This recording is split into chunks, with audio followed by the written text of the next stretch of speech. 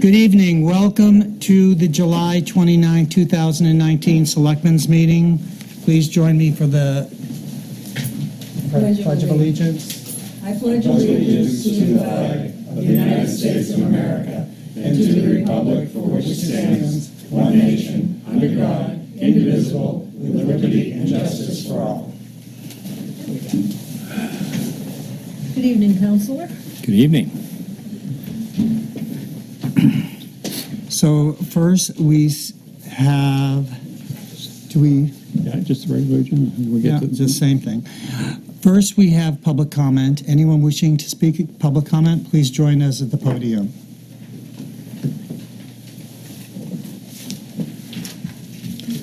My name is Bill Moberg, that's M-O-B-E-R-G, and I live at 200 Mill Road. I have a couple of issues that I'd like to call your attention to. Fortunately, one of you have solved, and I'm here to thank you for that. And that concerns the access to Place Cove. You've done an excellent job down there.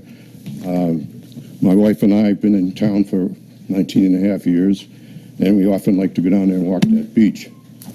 In the last couple of years, we haven't been able to because the access has deteriorated to the point where it's just not safe. So I was pleased to see this year that they've replaced the steps with some nice granite steps, and I put a handrail in. And so we're in our 80s now, so we really appreciate the ability to get back down onto the beach again. The other thing is that the enforcement down there has been excellent. I've never seen so many police officers down there handing out stickers as I have this year. So thank you very much for a job well done. And that's the Board of Selectmen, the town manager, DPW, whoever else was involved in that project. So thank you. Thank you. The other issue I have is a safety issue with Mill Road. Yesterday,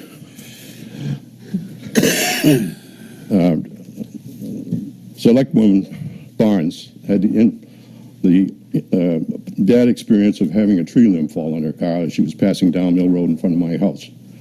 Very large limb, and it's not the first one that's come down. In the 20 years or so that I've lived there, I've seen many limbs come down and trees come down. The trees, like many of us in town, are past their prime. They need to be taken down, some of them. They're infested with ants, and accidents are going to happen. Fortunately, she did not get hurt, and I guess the damage wasn't too bad with the car. So there is a safety issue with the trees coming down as they are. They're on town property. They're within the 50-mile highway boundaries, and about the trees on the other side of the stone wall in front of my place are probably less than 4 feet from the edge of the road. So if and when sidewalks were ever put in, which won't happen in my lifetime, I'm sure, they'd have to come down anyway. The other safety issue is coming out of my driveway. The trees block my view. The car has to come out onto the road almost before I can see clearly.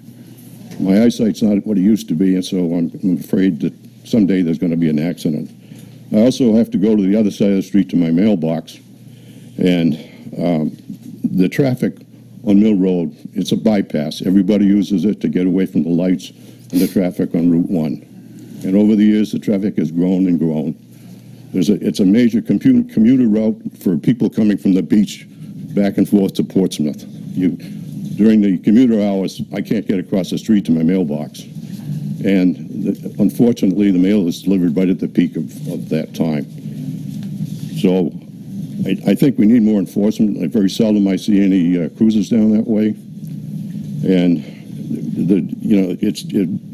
80% of the people are fine. People will stop and let me cross the street.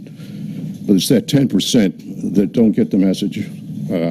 You've added a lighted sign down there to tell people it's a 30-mile-an-hour zone, but that 10% pays no attention to it. Motorcycles in particular the foreign fast racing bikes, some of them scream down there at full throttle with the engine screaming. That stretch between Watson's Lane and Ann's Lane is just a straightaway that they just love to race down.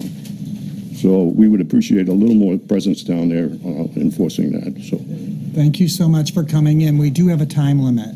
I do. Thank you very much. Thank you for your attention. We appreciate that you came out tonight.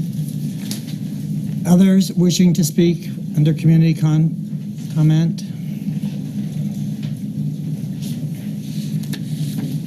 I don't know. Bill Murphy, 1M Street. I just want to call and make a quick comment on Saturday's fire in Dover Ave. I also own the convenience store on the corner there. I just want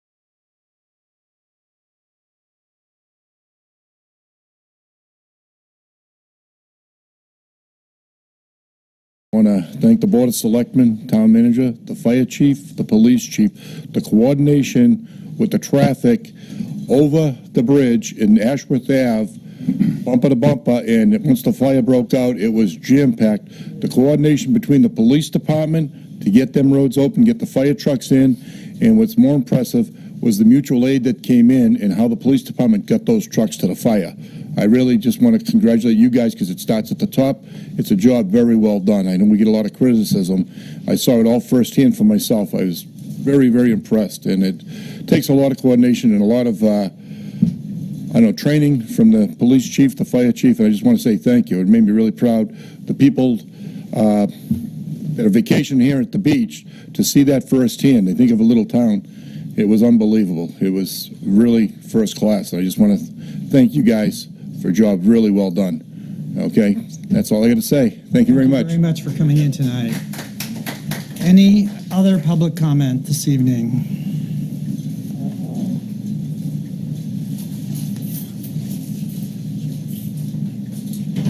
Dean Merrill, 20 High Street. I'm also the president of Experience Hampton. First, I want to thank the board for supporting the Christmas parade donation the taxpayers passed. But one of our biggest fundraisers in a couple of weeks, which is on August 12th, we have a golf tournament, and if anybody's watching and they'd like to join and help support the parade, just give me a shout or go out on Experience Hampton website. So, thank you. Thank you. Any other public comment? Please join us.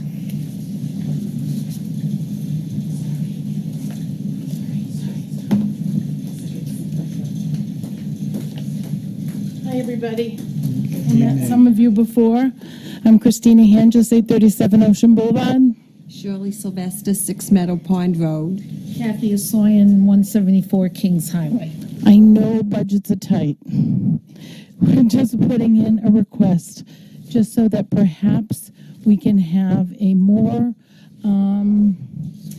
defined pickleball court on one of the town tennis courts.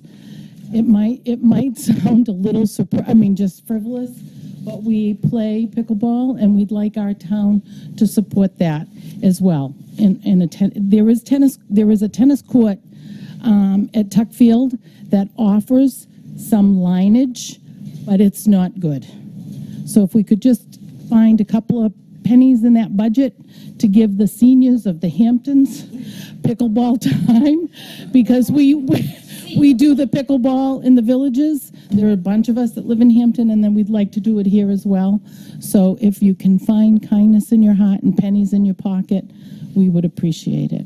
And that's it. Thank you. And thank you for your time, because this is a lot of work. And I know you put in a lot of work. Thank you. Have a good evening. Thank you. Anyone else wishing to speak?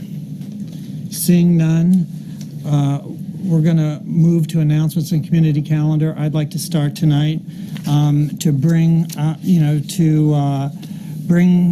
mention the fact that Hampton has just been picked as the best beach town by Yankee Magazine, and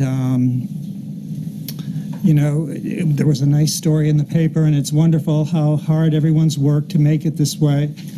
And Chuck has done such a nice job, and Chuck Rage, the precinct commissioner, and all of the precinct commissioners have done well, and there's Experience Hampton and all the different things that work. But I know we have some people here from the state tonight, and I'd like to just remind people that the money that comes to the Hampton Village District comes from the taxpayers of the beach. It doesn't come from the taxpayers of Hampton. It comes from the taxpayers south of Winnicott Road, only on that side of the street to the ocean and all the way to the bridge. It's not the people up on Boar's Head, it's the heart of the beach. The business people contribute. People can ask to, only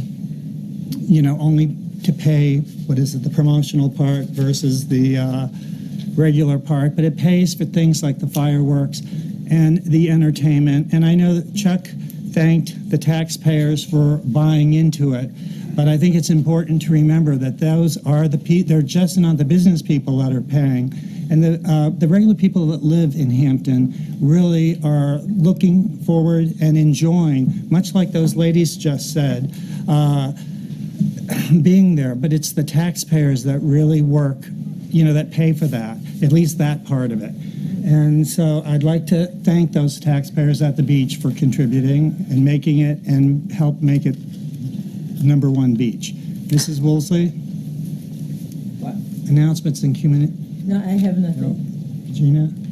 Yes, I have a couple. I attended the NHMA proposed new PFAS drinking water standards on Monday, July 22nd. Mike Carl, the Hampton Chief Wastewater Treatment Plant Operator, was also in attendance. And it seems or appears that these more conservative regulations may affect municipal landfills and wastewater treatment plants inevitably in the near future, maybe even more so than water utilities. There was a whole session dedicated to this at the workshop.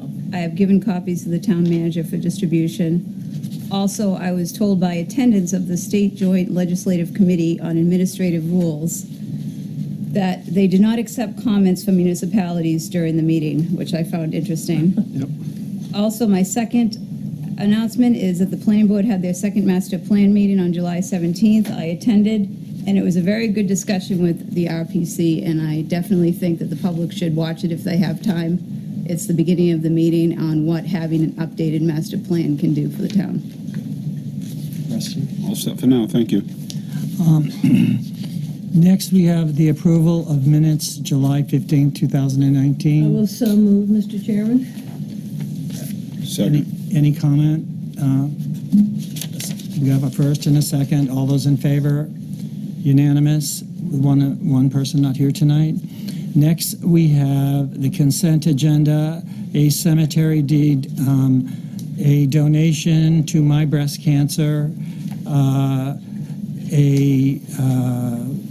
one-day entertainment license, parade and public gathering license, raffle permits, road closures, Penniman Lane, and veterans tax credit renewals. Mr. Chairman? Yeah? I'd like to ask that number 4 Seafood Festival, why is this on the consent agenda? We usually have an appointment for this. Do we not? 'Cause I have questions on it. I don't believe that they don't always come in. I don't believe they did last year.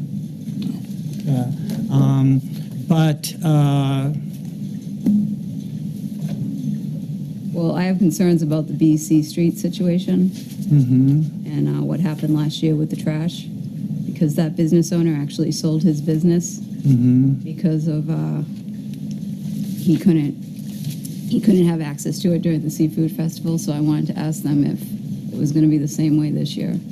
Okay. What would you suggest for that, Fred? This, Mr. Chairman, is to allow them to do all of their activities that they need licenses for. So without this, there won't be a seafood festival. We can invite them in to talk to the board about their arrangements for that festival, and perhaps we should do that at the next meeting. Okay. So you would want to drop out part of that, or just hold the whole thing until the next meeting? It's 2 weeks. We can certainly hold the whole thing if the board wants to. Yeah, but Usually, why don't we just hold that one part out? okay, Is that okay? that's fine. There's someone out in the audience that has to do with the seafood festival. Will that work out to hold back that one part? For 2 weeks? Yeah. May I address? Is it I'm fine possible with to that. talk about it this evening? Why don't you vote the rest of it and then talk about that? Okay, so we'll hold that, and we'll talk about that after. Okay? We have, did you move it, Mary Louise? Minus the No, I seafood didn't festival? move the consent agenda. I don't think anybody moved it yet. Okay, did you want to move it, Rusty? Or I'll move it. second? I'll second without being left out. Okay, all those in favor? 4 and 1 not here tonight. So we have appointments, And I just want to read about, this is, the intent of this meeting is to discuss the improvements to approximately 100 curb ramp tip downs along New Hampshire 1A Ocean Boulevard in Hampton. The project limits extend 3.4 miles along the northbound side of Ocean Boulevard from Epping Avenue to Coosac Road and 2.4 miles along the southbound side from Coosac Road to Nutt Avenue for a total of 5.8 miles. Gentlemen, you want to join us at the table? We have a lot of people and state reps here tonight too. The Hampton Area Commission is represented, and Rennie Cushing and Pat Bushway and Tom Laughlin and Mike Edgar. Thank you, Mike Mr. Chairman. Edgar. Let me see if I can't get this. So we have quite a few people here tonight showing interest here.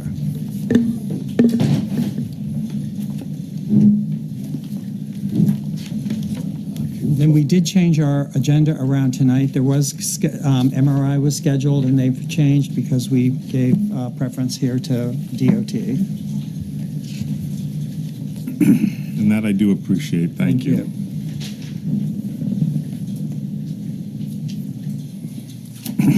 There you go. Good evening, Mr. Chairman, members of the board, representatives, and the public. My name is Ron Grand Mason, and I am the project manager for the subject project. I was also the project manager for the paving of 1A down on Ocean Boulevard this past spring, before Memorial Day.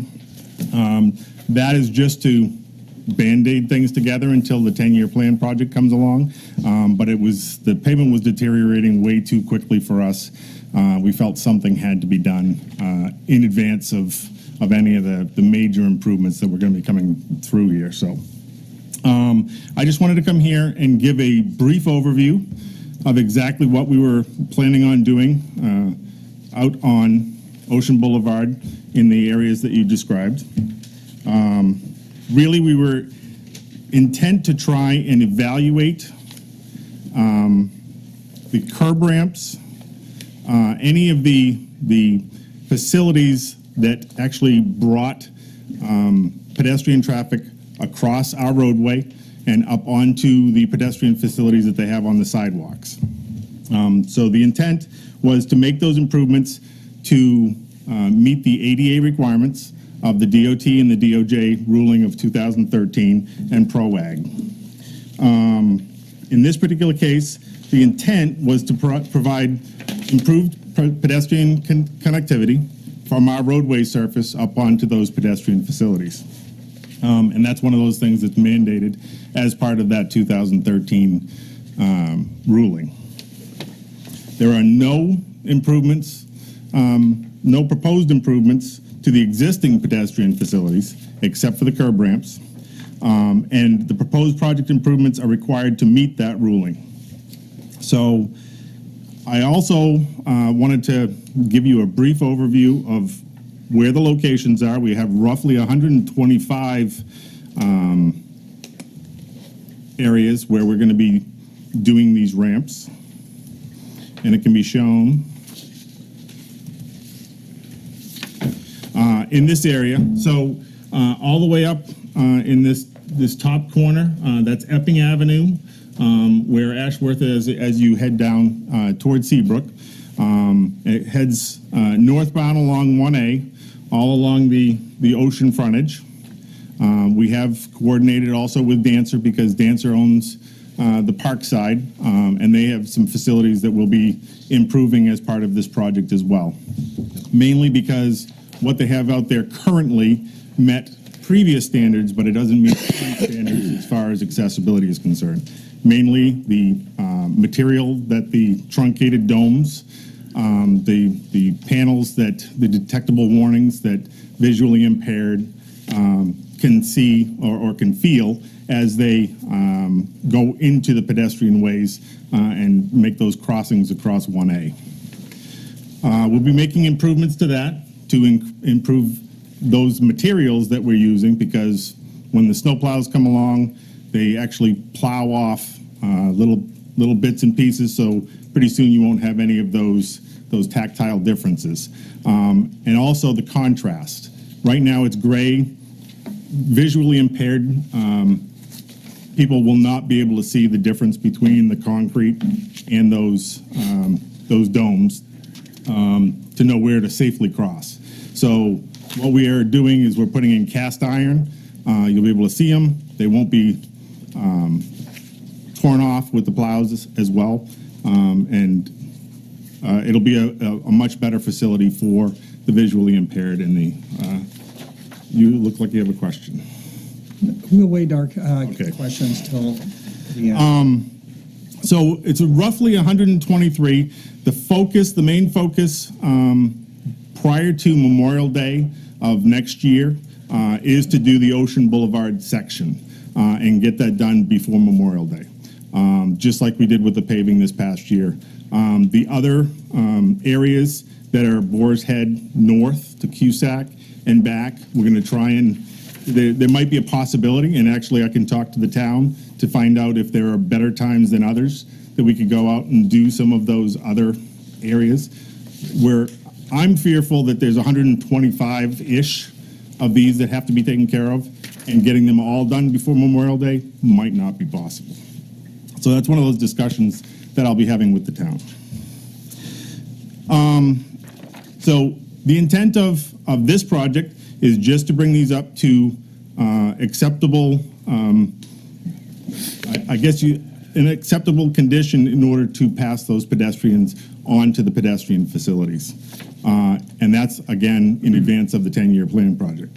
I'd love to say that we can use a 10-year plan project, just put all the money in there and do it then, but that's a couple of years down the road. And per the DOJ, we're supposed to do it either consecutively or in concurrence with a paving maintenance project. And that's why we're focusing on Ocean Boulevard, because we've already paved it. The 10-year plan project, as I'm sure you are all aware, is on the books in the 10-year plan, 40797, set to advertise in October of 2023 for construction in 2024. There is money for engineering. It is currently being engineered. I'm not sure where it is. That's a different project manager. And based on the conversation with some of the representatives, it sounds like they'll be contacting that project manager to get additional information. I also do want to acknowledge that there is a Hampton Beach Area Master Plan that was developed by the VHB and the DOT. And the priorities seem to be in that Ocean Boulevard area from Ashworth south to the Ashworth north and that beach proper area.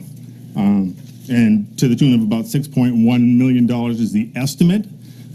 We think that might be a little light. But again, the project manager will be the one that's dealing with those issues on that project. I would like to show a couple of the sample areas that we'll be targeting. I want you to see exactly what we're going to be looking at. I did provide these drawings to the board in advance. It's simple, little spot areas that we're going to be targeting for safer pedestrian crossing from the existing pedestrian facilities across the state's roadway and then back up onto the opposing side of the roadway. We'll be doing that, as I said, to about 123 different locations all along the beach. Some areas are as simple as a concrete pad with the detectable warnings. Some are a little bit more elaborate to show multiple locations and multiple directions of travel of the pedestrians. And there will be restriping of crosswalks as well in several of those areas. As part of any public meeting that we have, we do go through the environmental process. And I did want, I told the environmental people that they didn't have to come, but I do have a public notice that I need to read.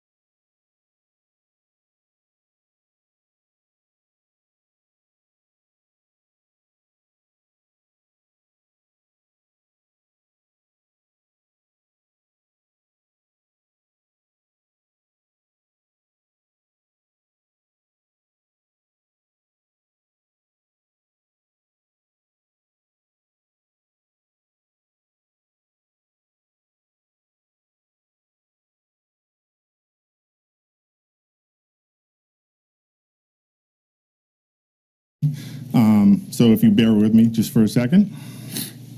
So the public statement is, as part of the National Environmental Policy Act, NEPA, and other state and federal regulations, the New Hampshire DOT must investigate the potential impacts that our projects will have on the surrounding natural, cultural, and social environment. Identifying key resources early in the project development process enables the department to avoid or minimize impacts as design proceeds. Part of our review involves historic resources. In accordance with Section 106 of the National Historic Preservation Act, the department is reviewing the project to determine if there are historic resources within the area that would be impacted by the construction of this project. Historic properties can include buildings and structures 50 years or older, as well as archaeological sites. In addition to age, it must also be determined if a structure is eligible for the National Register of Historic Places. To date, the department has identified a known historic district at the southern end of the project and the Hampton Beach area. Project impacts will remain within the state right-of-way and existing sidewalk limits, so no new construction areas have been identified. As such, historic properties are not anticipated to be impacted by the project.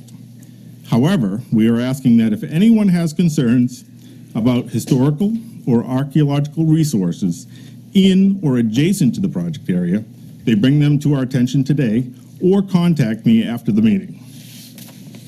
Section 106 of the National Historic Preservation Act offers those that possess a direct interest in historical resources, including town officials and historical societies, an opportunity to become more involved in an advisory role during project development as consulting parties. Those interested would need to also indicate to the Federal Highway Administration in writing. Please see me after the meeting if you'd like more information. So that being said, I am not asking for anything other than information, if you feel like sharing it, regarding any of these proposed improvements. However, we will be asking that a municipal work zone agreement be entered into, and I think I sent that out previously. All it is just allows the department to control traffic in and around during the construction of the project. I think that's all. If you would like me to go through any of these other areas specifically, I'd be more than willing to do that. I do plan on taking what I have here today and putting it on our website so that people can look at it at their leisure, at home, having coffee in the morning, and then they can contact me if they have any questions. Does the board have any questions? Why don't we let Mr. Gerald speak first, I think, ask a couple of questions. Okay. I'm the town attorney. My name is Mark Gerald. Welcome. Nice to meet you, sir. Thank you. I'm Likewise. sure Mark has the, He does. yeah, Thank you, Mary Louise. that's better. Okay. The land on which the curb ramps are being installed belongs to the state of New Hampshire, isn't that correct? I think parts of it do, yes. What parts don't? I am not exactly sure ownership, but I do know that the beach side, I believe that's the jurisdiction of Dancer, which is the state. I'm not exactly sure who owns the sidewalks in this area. Most of it is within the roadway section, so we are providing access to those pedestrian facilities. But you're not looking for the selectmen's permission as if this was town property, are you? I am not. Okay.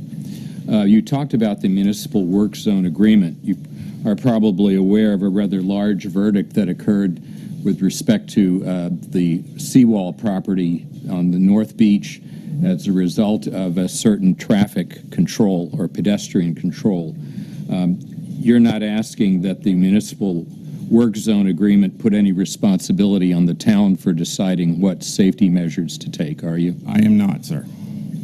Whose responsibility would that be? As far as the traffic control in the work zone, it would be the department and the contractor in place. Yeah, you obviously you've not put this out to bid yet? We have not. No, we're in the design phase right now. Okay. Did you want to start, Rusty? Sure. I noticed at least a couple that were missing. There's one at the end of Winnicott Road, and the Dread or Dancer fixed that last year or 2 years ago, and I want to make sure that one is at the end of Winnicott Road. Yep, right by the opening there. And the other one is at the bottom of Dumas Ave, where it cuts across over to Ocean Boulevard. It comes from Ocean Boulevard, goes across the end of Dumas Ave, and up to the boulevard there. We have a number of people that have shown concerns because that crosswalk has never really been properly put in, and so there is no crosswalk there today? I believe so, but there is sidewalk at both sides. So it is ramped on the northern side. I don't know about the southern edge. It's been, you're talking about at Dumas Ave? Yes. Yeah, it's been this is something that's been, people that live around there for years have lobbied for. Plus, there's a 30-unit condo going there too, so there's going to be 30 people right there. I mean, 30 houses, homes that have more than one person that are going to be looking to cross the street. Yeah, so just take a look at that. I'll have to check in with our Bureau of Traffic. And the other thing is, with putting in the new new crosswalks, are they going to do anything with signage? There is no intention for this project to have any additional signage. No. No for the flashers or the. No, based on the evaluations that our Bureau of Traffic have done, there is no requirement, I guess, for the rapid flashing beacons. I'm assuming that's what you're referring to. Yep.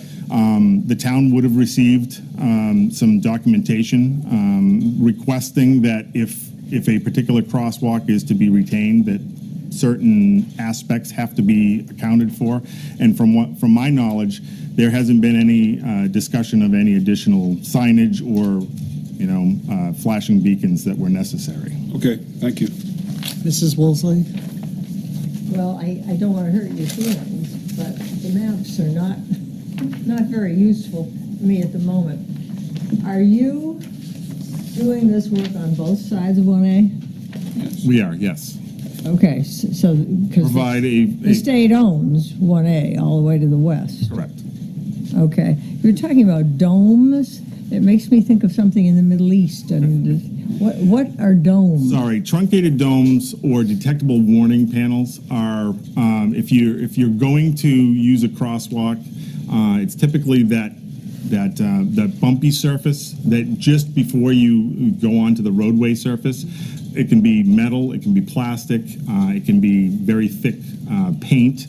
I'm not sure what other materials, but essentially it's just a bunch of strategically placed domes, little itty bitty domes that are about the size of a $50 or maybe a silver dollar.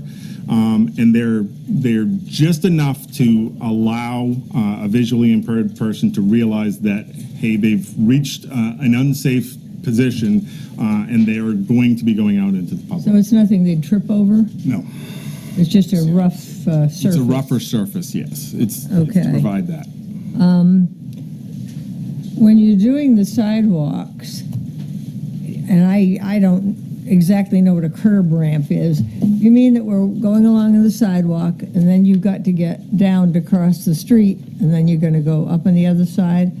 So it's going to be, it's not going to be a sidewalk just going here across the street and flat in the other way. You're going to there are slopes from the existing pedestrian facility down to a flat spot, so that if somebody were in a wheelchair, they'd be able to how significant are the slopes? I mean, is it? Some of them, it all depends on the roadway and whatever. The nice thing about Hampton is it's flat. So that a lot of the slope is taken out. Okay. So a lot of them could be just a concrete pad with those truncated domes inside that, so that people know that they're going into traffic. We had an accident occur many years ago, I believe in the 70s, where a young lady, a resident of Hampton, was out jogging around 9 o'clock at night. It was in the winter, and she was hit by a car and killed. her family was very upset, and they worked for a couple of years and put an article in the warrant to put a sidewalk on High Street from the 1A all the way up to what we call Five Corners in Hampton. And the money was raised and the sidewalk was built. But it goes like that, and the runners still run in the street. So Because I'm it's so wondering uneven. if this type of sidewalk construction might be something that people would find annoying, or I see what you're you saying. don't want to go through all this stuff if people are still going to be running down the street. Right. In a lot of instances, I see one of the shoulders along 1A is pretty much a pedestrian way today. I envision that remaining. People are going to do that. In those instances where they need to be up on the sidewalk, they will have the opportunity to go from the roadway up onto that sidewalk with these curb ramps. They are gradual. It allows for a person in a wheelchair to do it by hand, not necessarily a motorized. So there are certain slopes that it has to have in order to allow for that gradual transition. Okay. And one more quick question. A big problem on 1A, and the chairman can testify to this, is drainage. And the drainage is old, and it needs to be replaced. Is that going to interfere with any of this when 1A has to be dug up to put in, I hope, proper drainage? These areas, maybe you could convince somebody to do the drainage while you're doing these. we're having those conversations. There is no drainage that is going to be included as part of this project. Right. As I said If before, you're digging up the road, this is really just digging up around the edges of the road in order to provide that pedestrian access up onto the pedestrian but to facility. put the drainage pipes in the road, you're going to have to dig up next to the sidewalk. Correct, in some areas. They'll have to dig up the hot top. As terrible as this sounds, this almost sounds like a throwaway project, because you do have a 10-year plan project that is coming up that will do a lot of this, redo a lot of this work. Okay. The problem is we could very well jeopardize the state's federal allotment of almost $160 million if we don't abide by this ruling.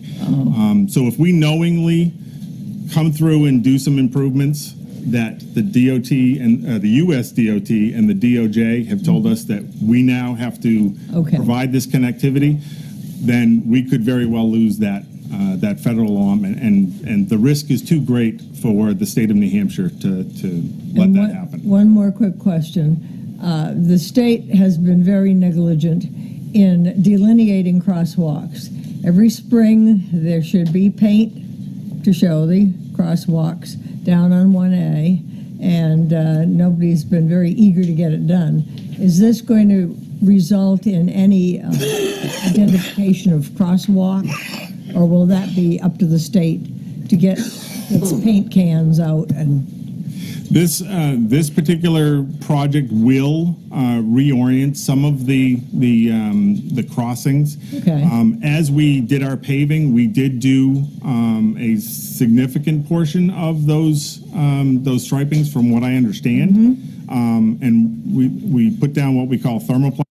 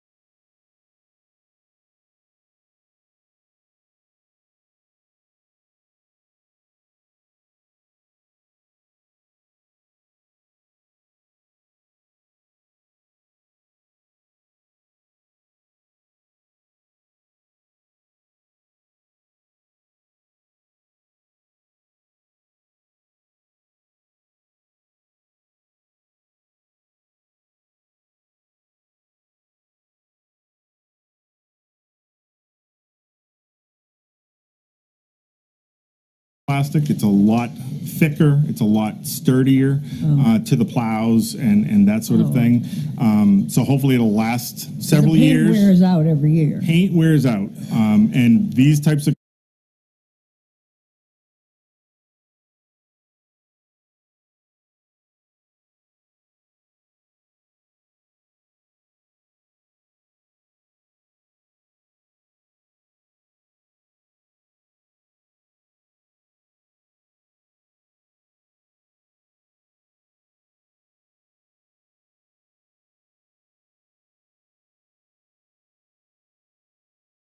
crossings, stop bars, we tend to use a thicker, more durable marking so that it stays more than just that 1 year, hopefully. And it is our responsibility to take care of those. From what I understand, I need to check with our Bureau of Traffic to find out if we're the ones that are responsible for maintaining and refreshing these every year. Well, I appreciate you coming in, and it was pretty horrifying to look at first. So, but I'm not as And I apologize. I'm not as afraid of it now. I wanted to make sure that you had it in advance so that you could maybe take a look at it, and then you knew what I was talking about when I started. I appreciate it. Thank you. You're welcome. Gina? Yes, thank you for coming in, and also thank you for the job you did on the paving. That was, that went real smooth, and you You're did welcome. very great job.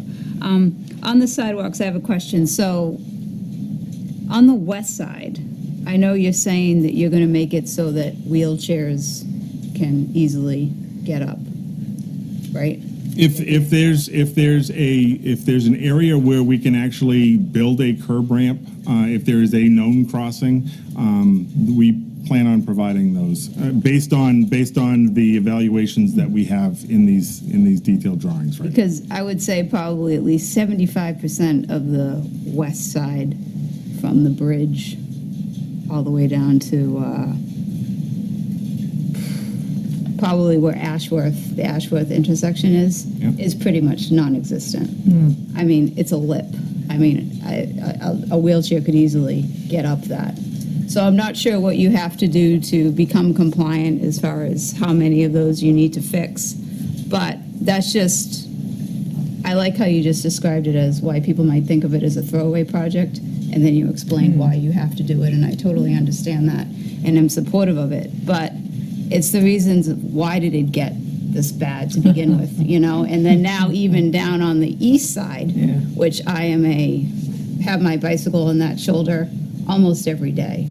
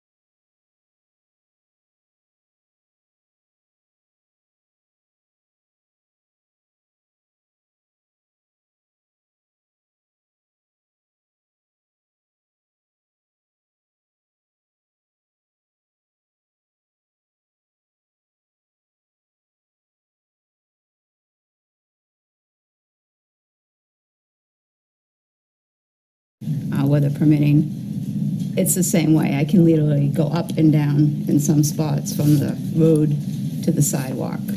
So I'm glad you're going to be addressing it at least to some extent. And again, I appreciate the way you handle the paving. But my other concern is, which everyone's talked about, Mary Louise and Rusty, some of the crosswalks. I'm not sure what study happened for the intersection of 1A and Winnicott, but I got to tell you, as a resident of over 40 years and living in that neighborhood, people almost get killed there on a regular basis.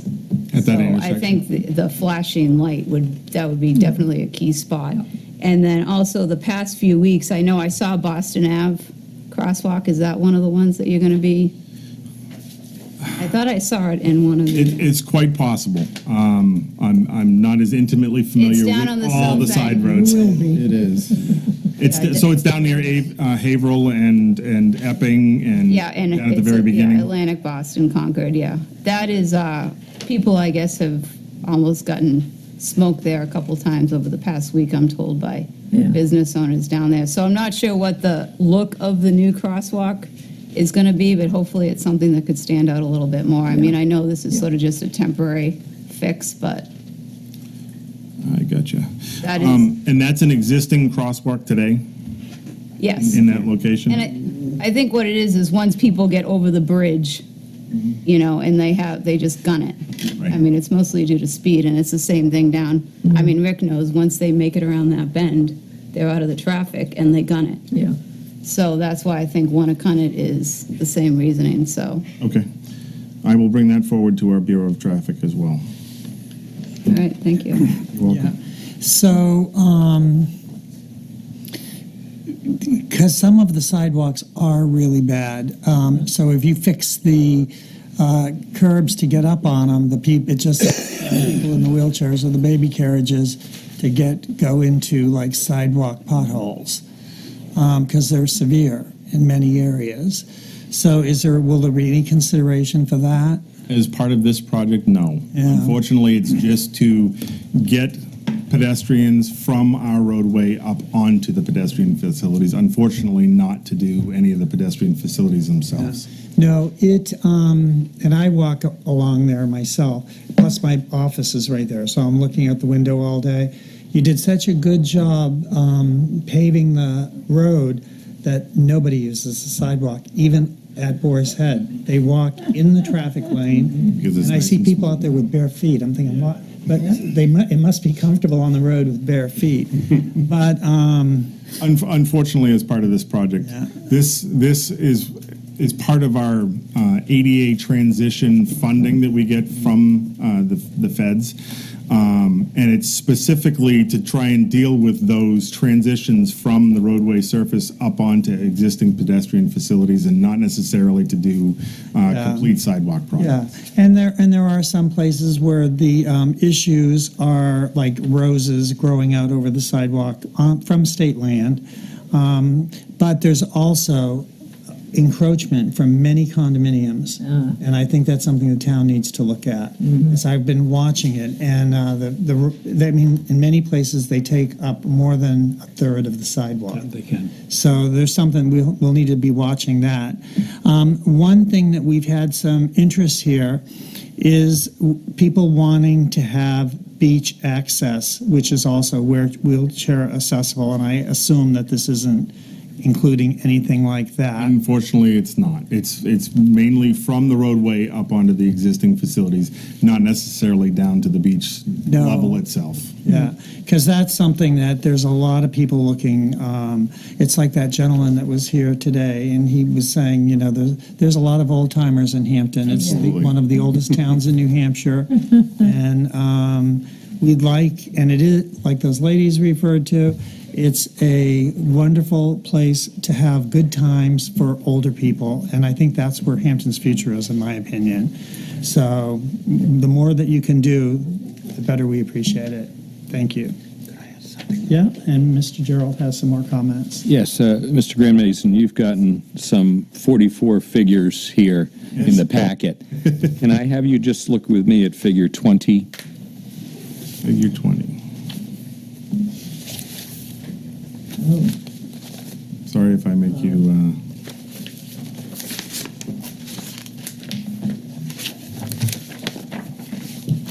Make sure I'm going in the right direction. Figure 20. Yes. Very good. Yes. I would say almost all except this one of your figures have linkages between the tip downs, if you want to call them that, with the tactile for blind persons. Yes. That sort of, if you drew the straight line from one tip down on one side of the road to the other side of the road, that would lead the blind person to walk straight and hopefully, and it happens to coincide with a crosswalk. In this figure 20, however, there's an exception where there is an offset both on the northbound side of Route 1A and on the southbound side, so that in the triangle area, a blind person is led to begin their crossing at the tactile tip down, but would not be crossing in a crosswalk. In the correct direction. Right. Correct. What steps would be taken as part of this project to align the crosswalks so that there would not be a misdirection? You happen to pick the one that seems to be the most difficult one that we're dealing with. This is one of our preliminary plans, and this was something that Sant is with me from our Office of Federal Compliance, and we're working sort of as a partnership to try and make sure that this meets the DOT and the DOJ ruling. So in this particular location, what we were hoping for, in this particular location, you can see the shadow. There's actually a utility pole, and it actually has what they call a pedestrian guy as well. So where the crosswalk goes right now, it really goes into the utility pole. So what we'd like to do is actually shift it so that it's really at that nose, that rounded nose, directly over to there, and then more of a it's closer to a straight line to that corner and then across Ashworth or 1A southbound, and not necessarily as it's graphically depicted here. This is one of our options that we can do. I don't think any pedestrians are going to do this because why would they make this circuitous route just to get across? So we're trying to make it so this is where it's more palatable for them to go, makes more sense for them to go. You always want to go in a straight line, so having them go up here, go around the corner, and then across doesn't make much sense. So we're working on that design, and hopefully there'll be one area where there'll be two detectable warning, systems that accept them from the beach side, and then put them so that they can effectively cross and more of a direct route. So I applaud you for finding that one location. That was a test. No. Yes, I know. So if this is going to be redesigned, yes. Yes. So if necessary, as part of the project, though, if the crosswalk does need to be realigned as suggested, that would be part of the project. That's correct.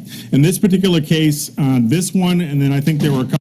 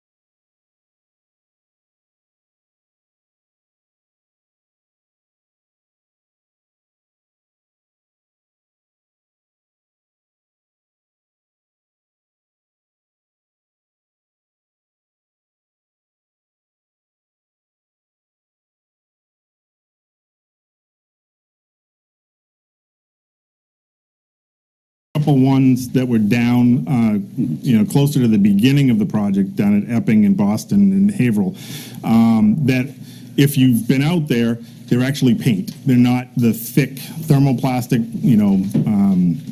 so we can actually go out there and take those up a lot easier than we could take up that more permanent crossing. So, all right.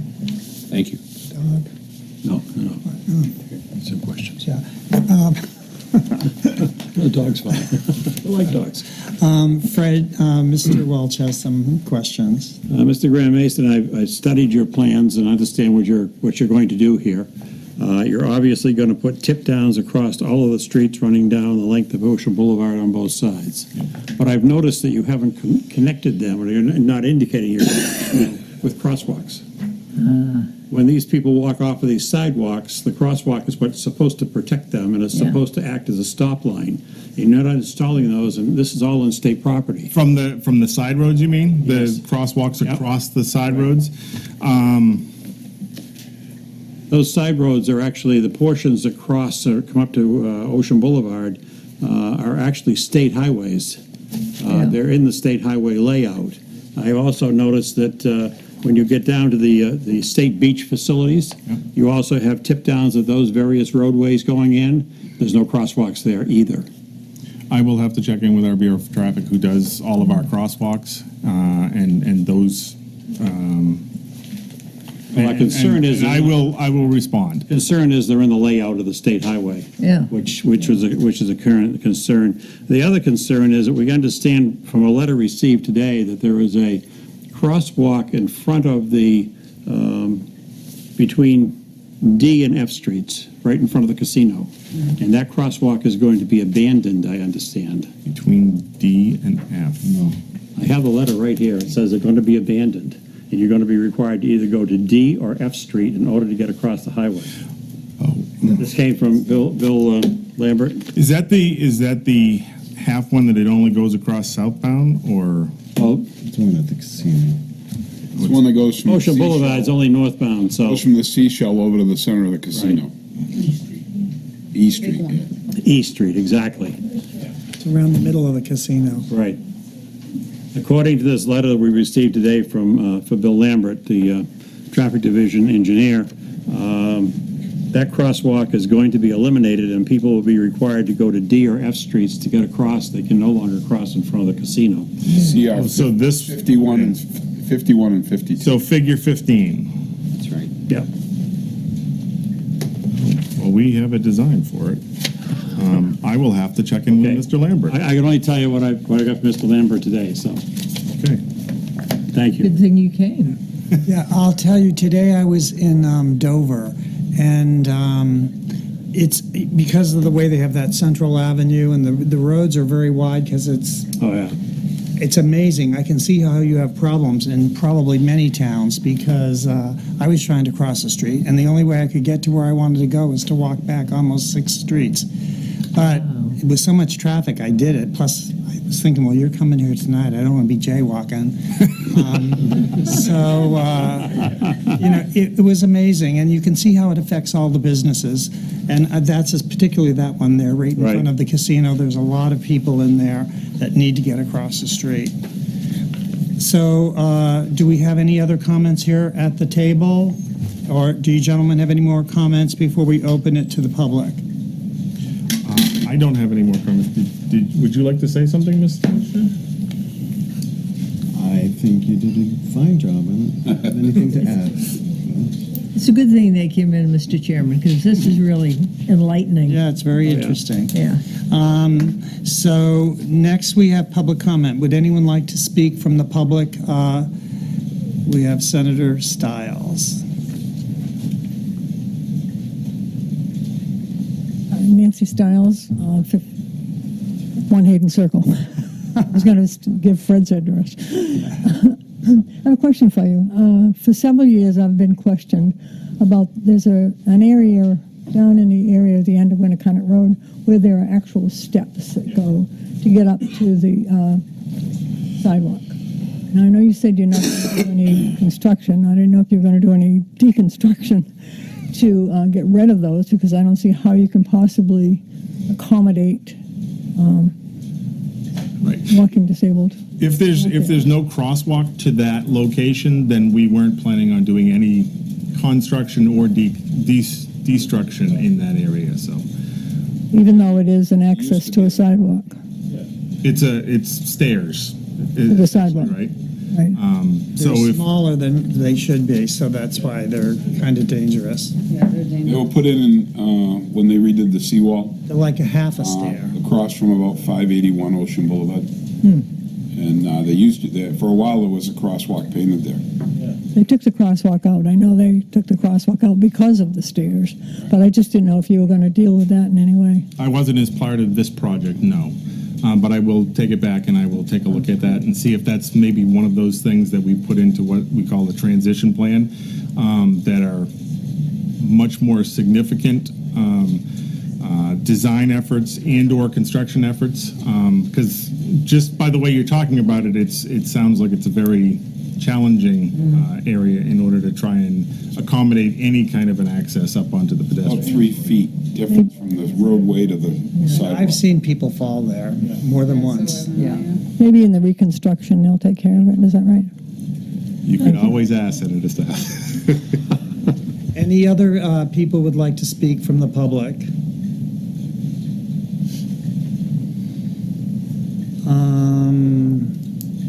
Now, if you could somehow put a pickleball away, they could probably be able to speak.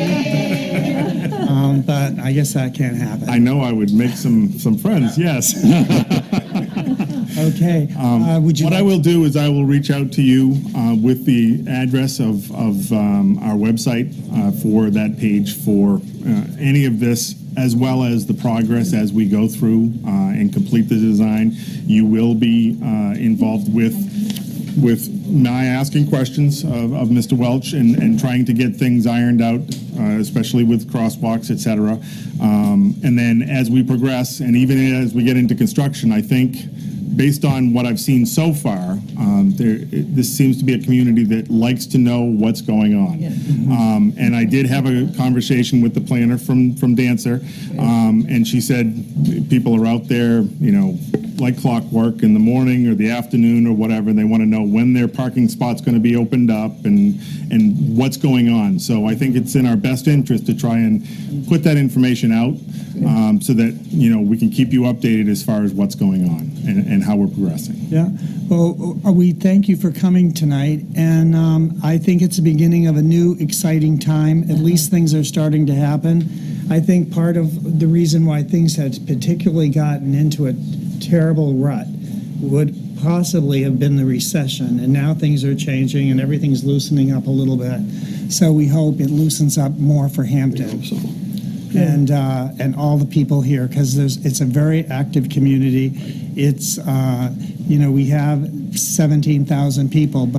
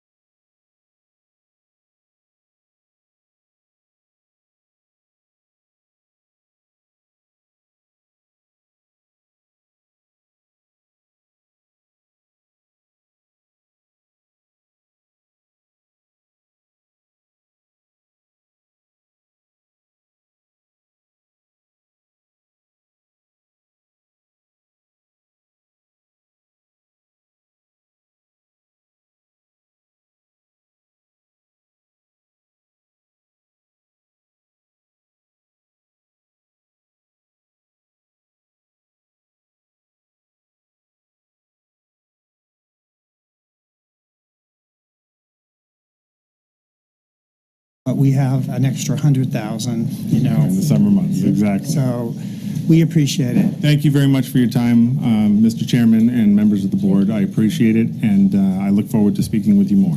You left me less confused than I was in the beginning.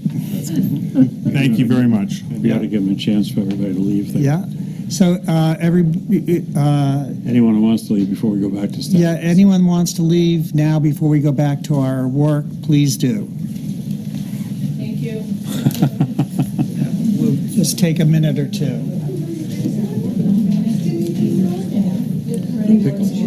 Yes. Hi, nice to meet you. Absolutely.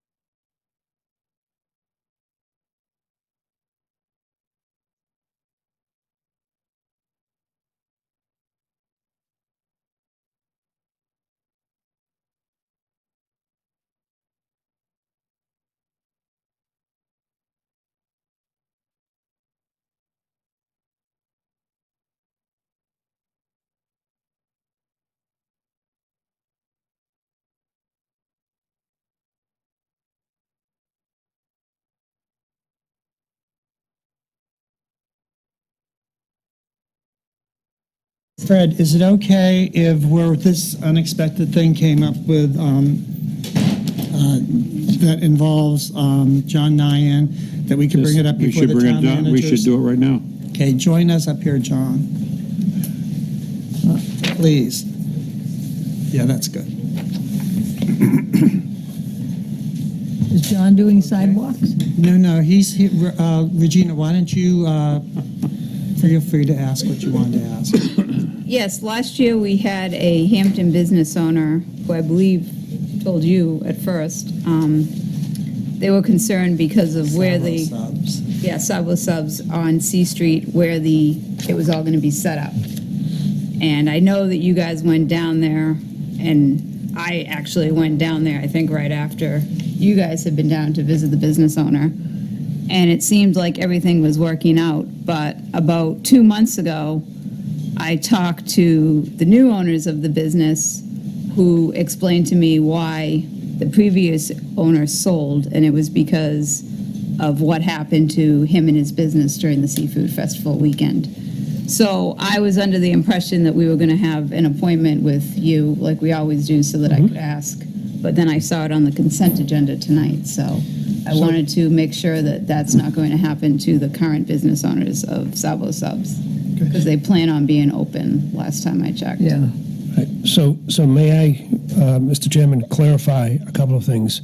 And I would ask the Board of Selectmen to separate out this application that we have in front of you tonight to the operational component.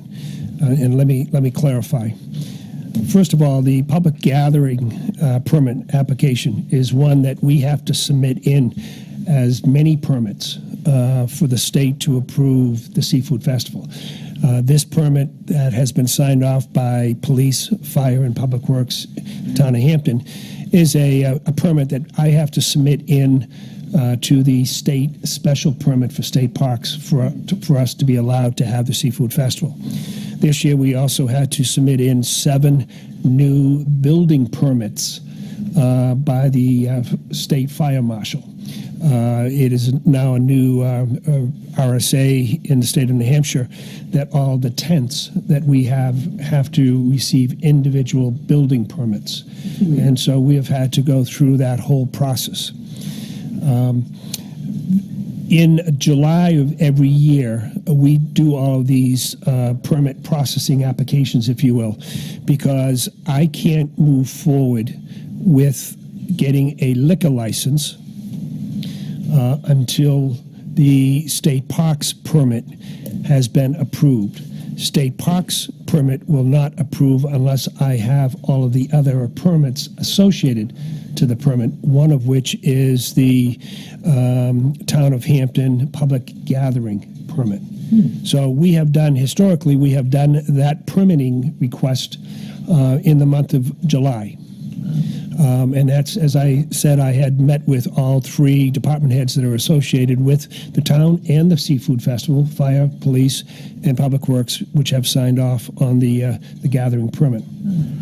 Now, in August, it has been historic, and we plan to continue that, is to come in front of the board after we meet with all of the department heads to discuss all of the logistics, the operational logistics of the Seafood Festival. And as you can imagine, a $500,000 operation for one weekend, there is an awful lot of things that we have to connect with. So we sit down with all of the department heads and we work out a logistical plan on the role and responsibilities of the chamber, all of our operational vendors, and all of the town offices. So our plan was to have that discussion, the operational discussion, in August. To further clarify what happened last year, when we were at this meeting in front of the board in August of last year, Selectman Barnes did request us to go back and see if we could find an alternative to where the trash collectors would be on C Street. Shortly after that request, I met with Chief Sawyer, and noting that there were 8 other businesses on C Street, we wanted to take a look at how could we rearrange, reconfigure some of our operational vehicles on C Street. We did that by looking at the trash, which has 2 trash trucks. The vendor is Pennard. Pennard sat down with myself, and then I passed it on to Chief Sawyer, who agreed that we could move the trash trucks west of Sabos. So the first trash truck would be sitting in front of a parking area, which we have gotten permission to use, west of Sabos store. So we no longer had a trash truck in front of Sabos. We then moved the second trash truck further down on the south side of C Street at the what we call the CD parking lot. We also got Pennard to agree that at the end of each night, at the end of each night of the Seafood Festival, we would move those trucks so that there wouldn't be any overnight trash trucks on C Street, and we found remote locations for those trucks each night. So that was the arrangement that we made, and we worked very hard. I was there, as you know, the whole Seafood Festival, making sure that the position of the trash trucks were west of Sabos on C Street, was not interrupting any business during the Seafood Festival. And I also went as far as offering them a free booth at the Seafood Festival in consideration of their concern. So is that what's going to happen this year? So this year, I did go to the new owners just last week, and I asked to speak with the owner, and I have a phone call. I'm waiting for him to call me back. I was told that the town had already made a decision not to have any trash trucks on C Street, which was surprising to me, but I figured that, well, we would have that discussion at the operational information session that we would have with the Board of Selectmen in August. Let me once again emphasize that tonight's permit application is one that is important, and as the town manager indicated, without these permits, we will not have a seafood festival. I think, too, that if anybody out there, like the people that own that restaurant and any other restaurants that are on the street, they need to put it in writing and send it to the Board of Selectmen if they have a complaint, so that we know. We just can't have people just complaining to other people and this and that. I mean, it means nothing to me as another member of this board. I want to see the people complain. If they don't have a complaint, then there's nothing we can do for them. But people need to complain. Right. And Mr. Chairman, let me just assure you that, and I know we had a difficult time with Sabos. We did. And we tried hard. Keeping in mind there are 8 businesses on that street. No other business complained with the layout of where our operational trucks were positioned. And that included a hotel, a restaurant, 2 hotels, and a restaurant, and a candy store. Well, I know that I was one of the people that complained for Sabos last year because the people were irate. So whatever. But do you want to ask any more questions? Or? No, I appreciate for the clarification, and I was planning on having them come in, but I saw this on the consent agenda, and I wanted to make sure that we were still going to have our regular scheduled appointment before I approved anything for it. And, you know, I think, too, if they want to go, like we tell people here, if you have a complaint and it's with the police department, go to the police department. If it's a complaint with the fire department, go to the fire department. If they don't solve it, then you go to Fred. And then if Fred can't solve it, then it comes to the Board of Selectmen. It's pretty much the same way. If people are being affected by the Seafood Festival, I think they should go to the organizers of the Seafood Festival, give them a chance to correct it. And if it can't be corrected, then they need to come to Fred, or to send a complaint in that can be distributed to all of the people here at the table, and we all know about it, and we all can work together with you and try to solve it.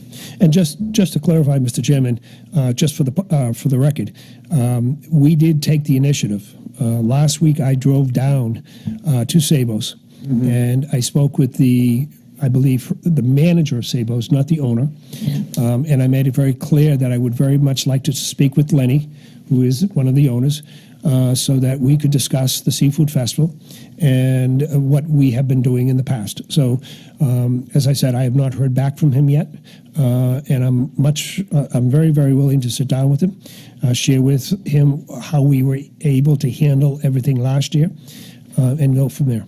Okay, great. Thank you for coming in and addressing these issues. Good. Now, can I assume that you'll have a vote tonight on that permit? I'd take that up now. Yeah, we're going to, Mary, did you want to make the motion? Or Regina, do you want to make it, or I'll make it? I'll make the motion. Okay, can we have how are we phrasing the motion? Did you want to? What is the motion going to say? I'll make a motion that we approve the Seafood Festival permit for September 6th through September 8th, 2019. Okay. And I seconded it. All those in favor? 3, 1 not here tonight, and 1 abstention. Thank you very much. And now we have the town manager's report. Mr. Welch? Start this around so we can have paper circulating. Mr. Chairman, members of the board, the New Hampshire Department of Environmental Services has released a reduced schedule of PFOs permitted within water and wastewater systems. The regulations appear to require the town to test the outfall discharge point at the wastewater treatment plant for compliance with the regulations. That may also extend to the solid waste removed by the plant. We are also currently in a closed landfill. These new regulatory costs will be included in the 2020 town budget, together with any other associated costs for the new regulations. We are currently exploring this area to better understand the coming expenses. I've directed town council to determine the correct procedure to account for the contractual increases in long-term contracts held by the town for services by outside vendors. It appears that a separate warrant article may be required for each long-term contract to appropriate funds to pay for the contractual services. The legislature did not pass the requested correction to previously passed legislation. The legal answer to the question could require a very extensive increase in the size of the annual town meeting warrant. I'll report back as soon as we have a firm conclusion to present to the board answering these questions. Wow. The fire chief reports that the turnout gear for our firefighters has been received. Our firefighters will therefore have 2 complete sets of turnout gear that is good for a 10-year period. This completes the requirements of the 2019 annual town meeting vote by the town. That's it, sir. Thank you. Questions on the town manager's report, Mrs. Woolsey? I just have one, Fred. I sent you an email, I believe, asking to have this on today's agenda. Manager's report right now. Well, I know, but I asked. Well, I think it's something that I need to understand. Well, we have old business coming up next. All right. Okay. Go ahead, Regina. Yeah, I have several questions on the town manager's report. Move it up. In reference to number 1, I want to read a email from Mike Carl after he attended the same seminar workshop I attended, the NHMA, on Monday the 22nd. I had asked for this to be on an upcoming agenda. I've gotten no response. This is from Mike Carl, one of the chief operators of the wastewater treatment plant here in Hampton.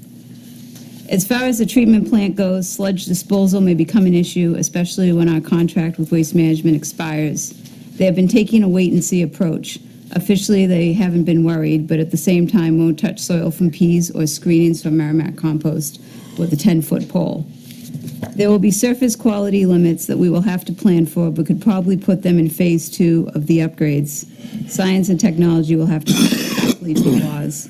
Anything we design now for the treatment plant will probably be out to date in a year. Yeah. So I really think this is going to affect our wastewater treatment plant upgrade, and I think that probably we should talk about it so that we can let the public know what's going on at some point. As far as the contracts, I wonder about how much are we talking about, how many of them are. Those related with warrant articles, did the articles speak to the increase? If not, should they have not required a two-thirds passing vote as opposed to the normal better than 50%? I would like to ask that perhaps town council could incorporate these questions into his review process. And I know the MRI appointment has been rescheduled, but at some point could we discuss why the signage of the contract was delayed? Was that on the town or on MRI? And as far as the fire department, I know they did an excellent job on Saturday. They always do. I actually talked with one of the firefighters right before the meeting that was down there that day. And but the problem is, what happened was we had the ambulance couldn't get down to the beach because of traffic. Nothing you can do about that. And we had our water rescue guys out in Rye. I spoke with some of the residents that no, they haven't filed a formal complaint yet because they want to get together and they want to probably come into our next board meeting. So I don't have anything in writing, but I talked to them directly, and that's who I represent. And she was there with her grandchildren that day, and she said the fire department, they originally only showed up with 2 guys with engine 1. They didn't have any ambulance, and they didn't have their normal guys because they were out doing mutual aid. So I know our fire department and all our departments do the best with what they got. But what I think people don't realize is that our staffing levels are for our residents, and they don't incorporate all these influxes we have on a Saturday 90-degree day with all these tens of thousands of people here that, guess what, we are now responsible for: police, fire, public works.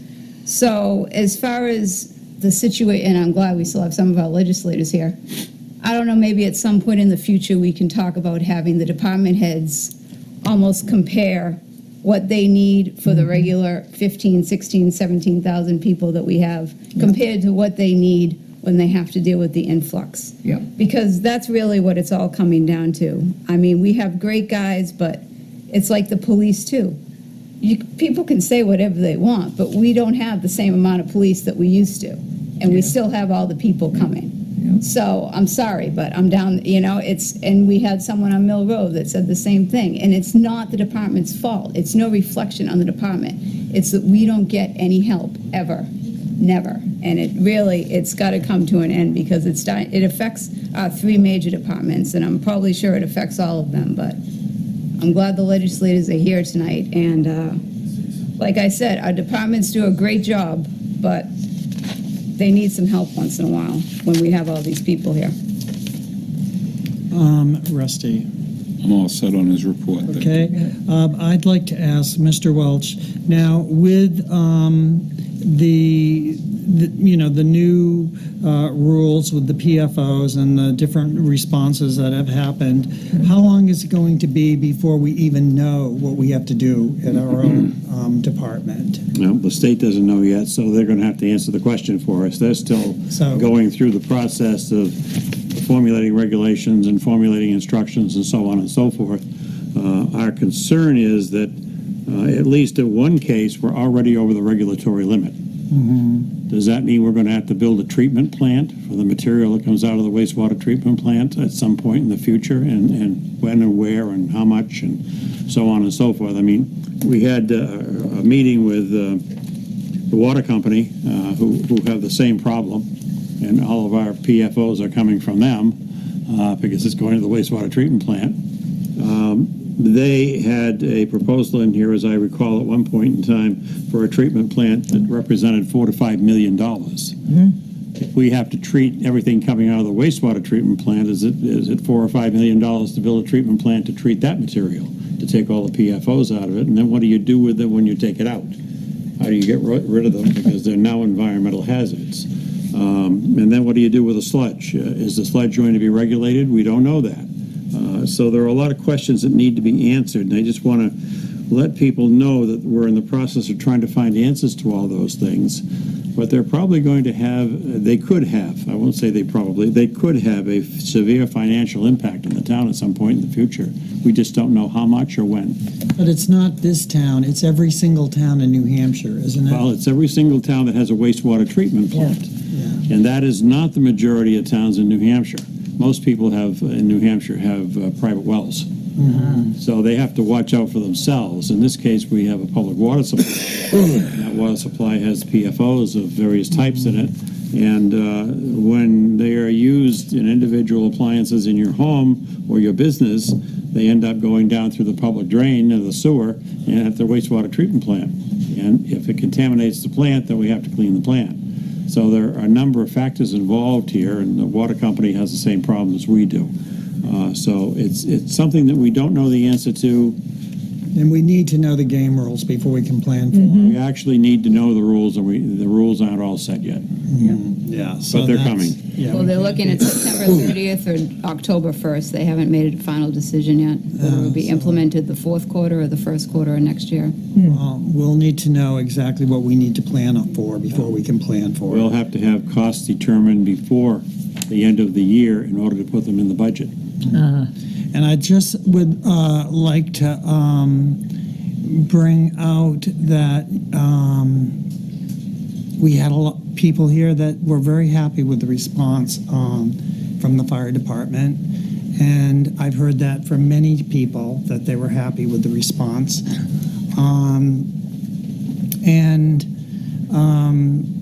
It's, the fact that the boat, I assume it was the boat that was in Rye? Yes. Yeah, that's one reason why we had so many people come to help us, because we help them all the time. This is a very long relationship that we've had with all of the communities, and all of the communities don't have what we have to share with them. So they're more than happy to help us on a regular basis, and we're happy to help them. And we all have to work together. This is an area where, it's a shame they couldn't think of a better way to share some of these massive expenses, but it makes it very difficult. But Hampton's very well equipped compared to many other towns, and we're able to share all these things. So I feel that we get a good benefit from being able to depend on these towns, and they are able to depend on us. And it's the same way with the ambulance service. And I think, you know, before we can look at any complaints, we need to hear what the chief has to say. I guess the newspaper called me today that he put a blog on Facebook. I mean, is that the way that he answers to all the public on a regular basis, Mr. Welch? I don't believe so, sir. Yeah. So I don't really know. Many people think Facebook is the sewer of the internet. So I don't know why we should be necessarily all, you know. I personally don't give it a lot of faith. I think there's a lot of fake news on Facebook, and I don't think that we should be planning on running our town government on Facebook. Right. So moving on to old business. I'll wait till. Number 1, RSA 674 41 IC 19 Park Avenue Garage. Mr. Welch? I refer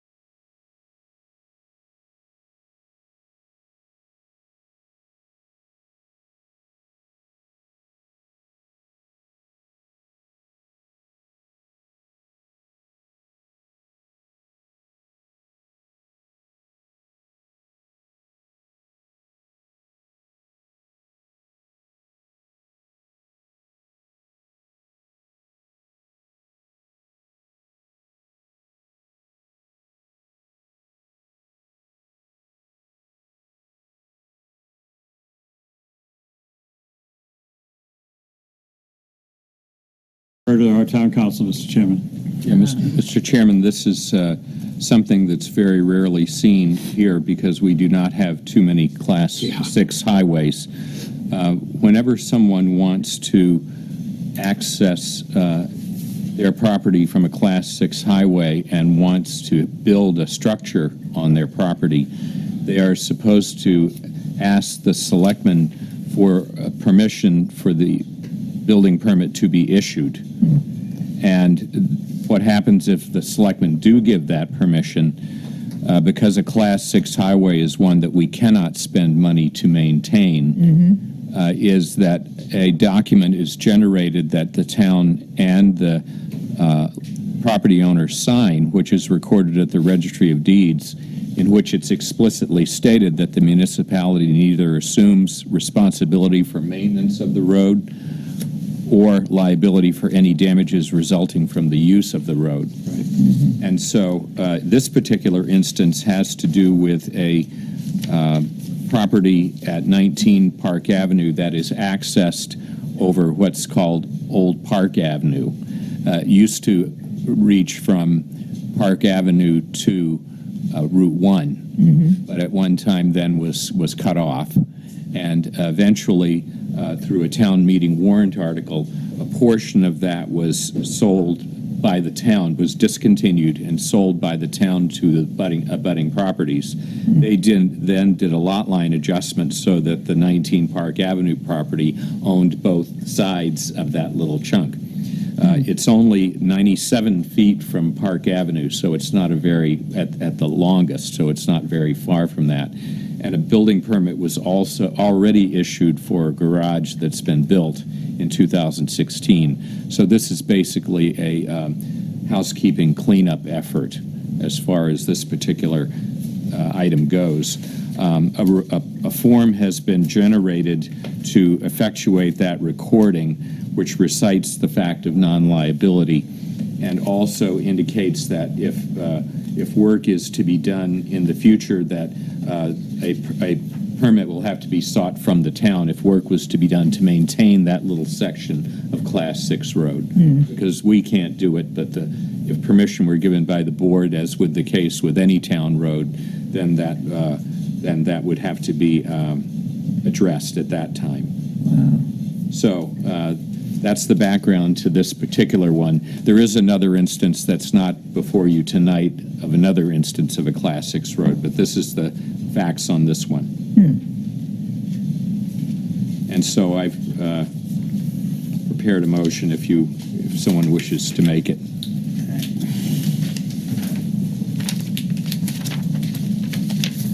The motion is, I hereby move to authorize the issuance of the building permit for the new garage at 19 Park Avenue to be accessed from Old Park Avenue, a non-maintained Class 6 highway, provided that the owners sign the form approved by the town attorney entitled Notice of Limits of Municipal Responsibility and Liability per RSA 674, semicolon 41, I, small c, and pay the cost to the town to record same at the Rockingham County Registry of Deeds with the board to sign same also.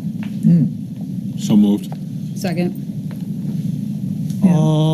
Any further discussion? Nope. All those in favor? Unanimous. And one exception. One not here tonight. Okay. Thank you. Yes. So, any old business? Mary Louise? Yes.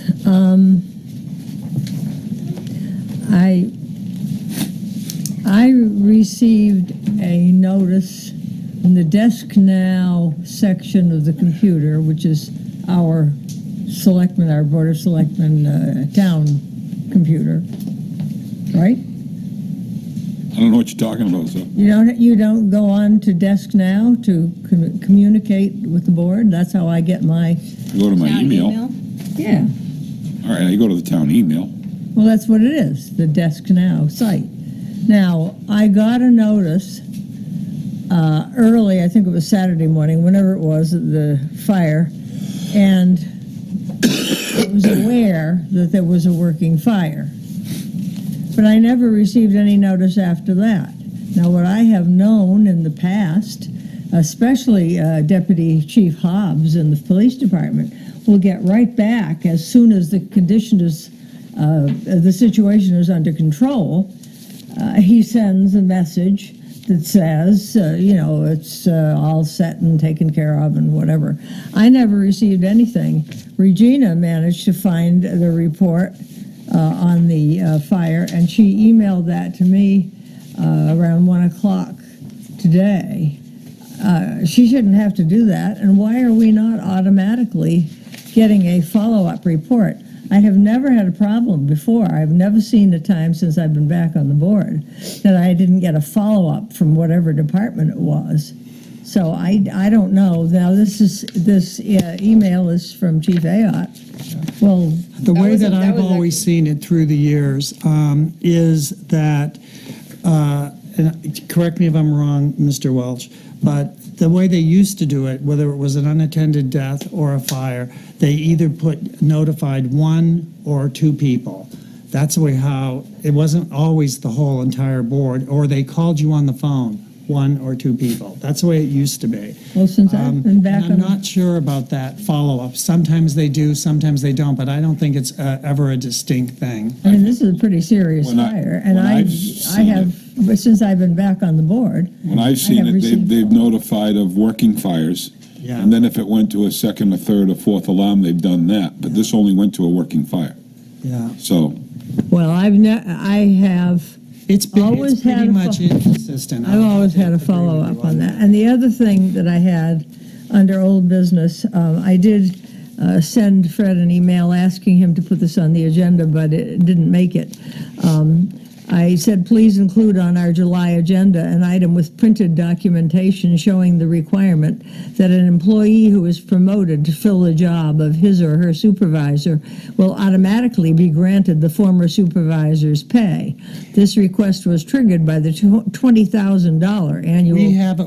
We're going to be discussing this at the meeting that's being set up with an attorney. It would have been brought up. It was scheduled for today. Then it was scheduled for this next Thursday, and it appears right now it's going to be next Monday. But these are things that have to do with specific people. You shouldn't be mentioning them here, and we are going to be meeting with an attorney that is coming actually from the insurance company to make sure that everyone's protected the way they should be. So we will be meeting with an attorney. Okay, but just what I'm trying to get at here is that that's why it's not on the agenda. In my mind, that at the beginning of every new board year, I would hope that Fred would tell us, for example, in a situation like this, where a long-term employee retired and the secondary employee was promoted into that position.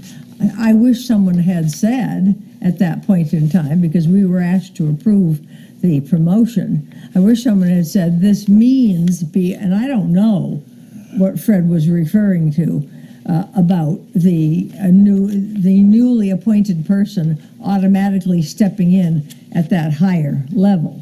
Okay, Fred, she mentioned your name. Would you like to address this? First of all, the board can't approve promotions. It's in violation of RSA 37:6 of the statutes. And that's what the lawyer is going to be talking about. Only I can hire employees by law. Oh, okay. Okay, and this employee was hired at the starting rate for that position in the study the board had put forward and approved. Oh, okay. He was not hired at the rate of the previous employee. Well, I was not aware His position as second in the department was more than $20,000 under the previous employer who was in the department. So I just wasn't aware that there are levels that are preset for some of these positions. The board approved that. In the survey or the plan that you approved that MRI did for the town. Oh, okay, MRI. That controls what I do unless the board decides to relieve me of that responsibility. So this is something which that's they can going to be do. talked about I at just this wasn't private aware of meeting we're that. having with council. Do you have any other questions? Well, I appreciate that, but I just feel that I Well, was that's why we're going to be meeting with the lawyer. Not We would have already have done it adequately if the lawyer was available, but the lawyer's not available. That's why it wasn't done before this meeting tonight. Well, this Do you have any nice other lawyer questions? is available. No, he isn't, not for this. Did you have any other questions? No, thank you. Regina? Yes, as far as the fire on Dover Ave, I was not talking about mutual aid. I think mutual aid's great. I think if everything was set up like fire department mutual aid, we'd be running things a lot better. What I was trying to explain is that this lady that I spoke with, a resident on Dover Ave, was not complaining either about the fire department. She was relaying a concern about how, at the beginning, only 2 of our Hampton firefighters showed up, and that actually visitors on the beach who were firemen came over to assist them. Okay, we don't really know about this. I think we need to have the I do. police chief here. Do you know this I to do. be right? Those are the only 2 employees that were available Right. to go to the fire, because everybody else was out on a fire Right, call. exactly. Yeah. So my point is, no, and that's fine. That is the way it's set up, and I have no problem with mutual aid. I have a problem with not getting support from the state for any of our departments ever. That's what my problem is. The other thing I have for old business is the private. Mr. Chairman? I apologize for getting it. We keep on hearing about the state and the legislators here. Because, At some point, I'd like to say. yeah, we'll find a way to slide you in. Thank you. Thank you. Okay, good. Okay, so we had talked about this before, and I think Rusty even brought it up too. I brought it up, and so did Rusty. There's a private beach sign on Harbor Road that's still there. I mean, I know Public Works is out, but just to let the public know that that's not a private beach. Let's not make predictions now that we don't in fact have facts on, because part of that property is a private beach and part of it's a public beach. Well, the access for that The walkway. access for that walkway is on private property. Oh, I thought that was supposed to be the No, access for. The access starts at where that walkway starts, and then it goes to the right, where the public property is, and this walkway goes straight ahead, and that's where the private. So we have private beaches in New Hampshire. We do by order of the federal government. Oh, okay. Is that right? Parking issues. I guess there was 6 Canadians parked down at the Hampton Municipal Lot on Saturday, and residents, it's on Facebook if you don't believe it, which. Ooh, that's why Yeah. people don't believe it when it's on Facebook. Many people don't buy into Facebook. I hate to tell Okay, you. well, yeah, well. I don't ever go for it. If I feed to Facebook, I figure it's probably fake news. Okay, well, I don't think so. So, Or Twitter. and I talked to actually one of the parking enforcement officers and said he was the only one on Saturday and he tried to get them all. But again, this is affecting residents. They should be able to go down to that beach. There's a resident lot down at the end of High Street that is completely dedicated for residents. And I don't even see why, if you don't have a residence sticker, why you should even be able to drive in there. So the other parking lot, my idea, I've been thinking of, and I know that no one wants to do it, but I think we should allocate 50 spots in the Island Path lot down on the beach, dedicated to residents, because I understand the precinct does all the fun stuff, the fireworks, the shows every night. That's all Hampton Beach Village District pays for all that. The nifty night I had, paid for by the Village District, the expenses that I had, most of it. But the maintenance, the infrastructure, it's the town of Hampton. It's every single town of Hampton resident that pays for that. Public Works, fire, police. It's not just the Village District. So the beach town, the town of Hampton, is the town, and the Village District is the beach. It's all one, but without the other one wouldn't exist. So that's what I want to make that clear. Also, I'm told, now I have not looked at this myself because I don't want the app on my phone, but apparently there's an app that is routing visitors to the beach down Wanacunnet Road. I've talked to several residents, and I'll try to get them to come in, but they reach out to me when I walk by, when I drive by, and when they wave me over, guess what? I pull over and I talk to them. This happened on Saturday evening, so you know what? I just took the comment, and I figured I'd bring it up. I'm a selectman, I represent the people, so I bring it up. And there's more cars down there than ever. There's speeding issues. And there's no police there because the police are, guess what? They got to be down the beach. So we don't have any speed warning signs on Winnicott either, which has been an issue for a while. So again, we're going to route traffic through town to get to the beach. Winnicott, that's supposed to be the way that we go down to the beach, the people that live here. Now it's advertised that that's another way to get to the beach. So that's another way that there's traffic getting backed up. Okay, so if this reroute didn't take into consideration, again, the residents that live here year-round and pay for everything year-round. That's all I have. Yeah. I would say that the state did listen. The Hampton Beach Area Commission ran this. I think everyone realizes now that we worked for 3 years on to do what these people talked about here tonight. And because there was so much feedback by the public, the whole plan was scrapped. And I'll tell you, I worked on this plan for the 3 years, and our number one source of finding out what the public wanted at these meetings we paid a consultant, I don't know, I think it was around $300,000 maybe, or maybe that's for the plan. I forget how much we paid the consultant that managed it, the whole project, you know, what we were going to do, the possibilities, this and that. And guess where we got all of our information, where we got this horrible plan that we had to get all the taxpayers out and coming to the meetings to the point we had 145 people. During that 3-year period, we were inviting input to decide what the plan would be. We got it from Facebook. All advertising was done on Facebook. They were taking information from people from Facebook, and the feeling was, well, everybody comes to Hampton Beach, and it is a state park, and we're going to listen to all this feedback. And that whole plan was basically made because of the input they got back from Facebook. I knew it wasn't right from the beginning that I was there. I complained about it, and complained about it, and I'm the one that made sure, with help from Nancy Stiles, that there was 145 people showed up at that meeting to change it.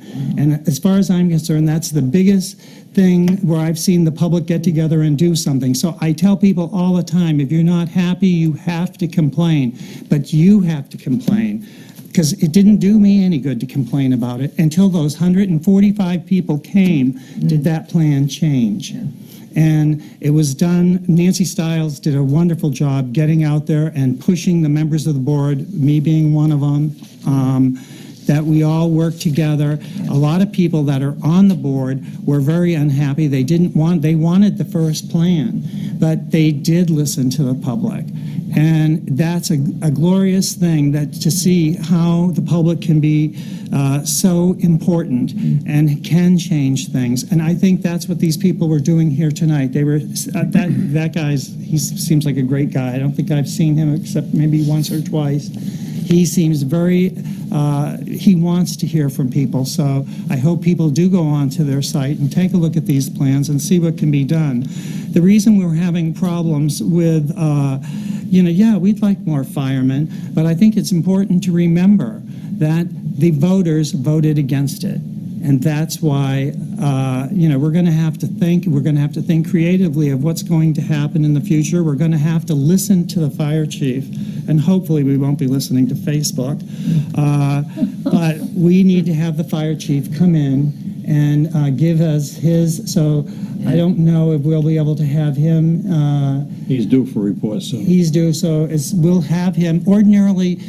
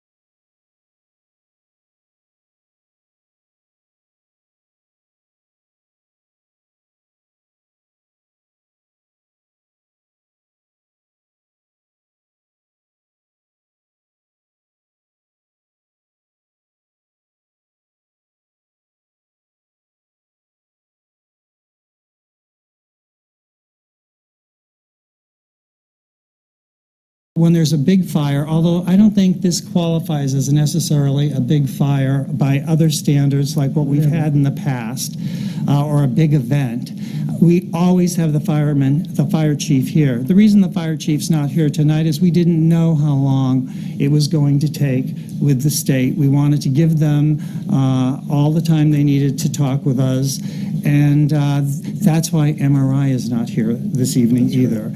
I wish we could have had the lawyer so that Mrs. Woolsey's questions would have been answered. We did try. I spent a lot of time dealing with Mr. Gerald here, and he's made every effort.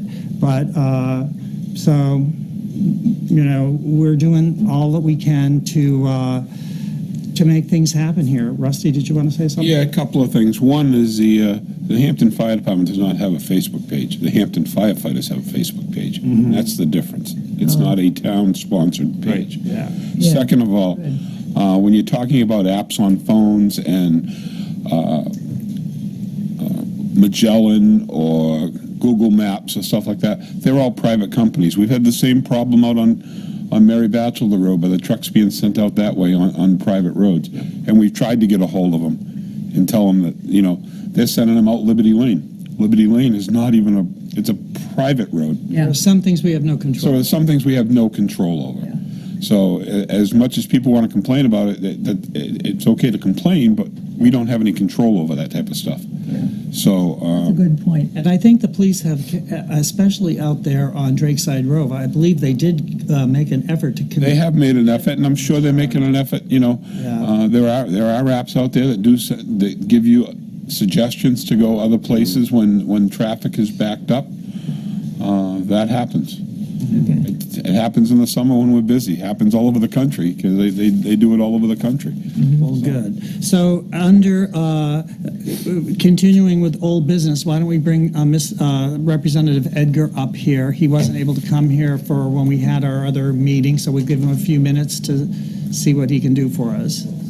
Tell us what you'd like to address. Thank you for this opportunity, Mr. Chairman. What I wanted to mention right now was relative to some comments that were made as far as the state doing something to try to be able to support the town down at the beach more in particular.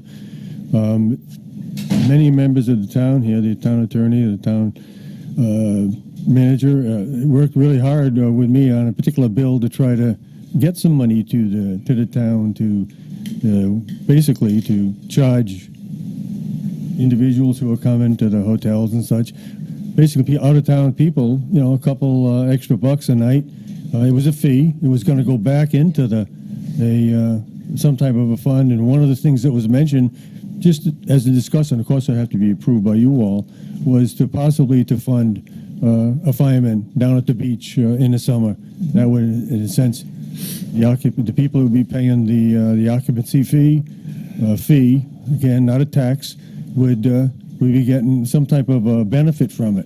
And it would actually help the town a little bit because we have these situations that were just mentioned where there is possibly shortfalls in some areas, especially with the way the budget has, not been getting approved the way we would like it to over the last couple of periods. So I want to mention that there was efforts this way, and I just want to say that if it's tried again, that I would appreciate the support of the town again.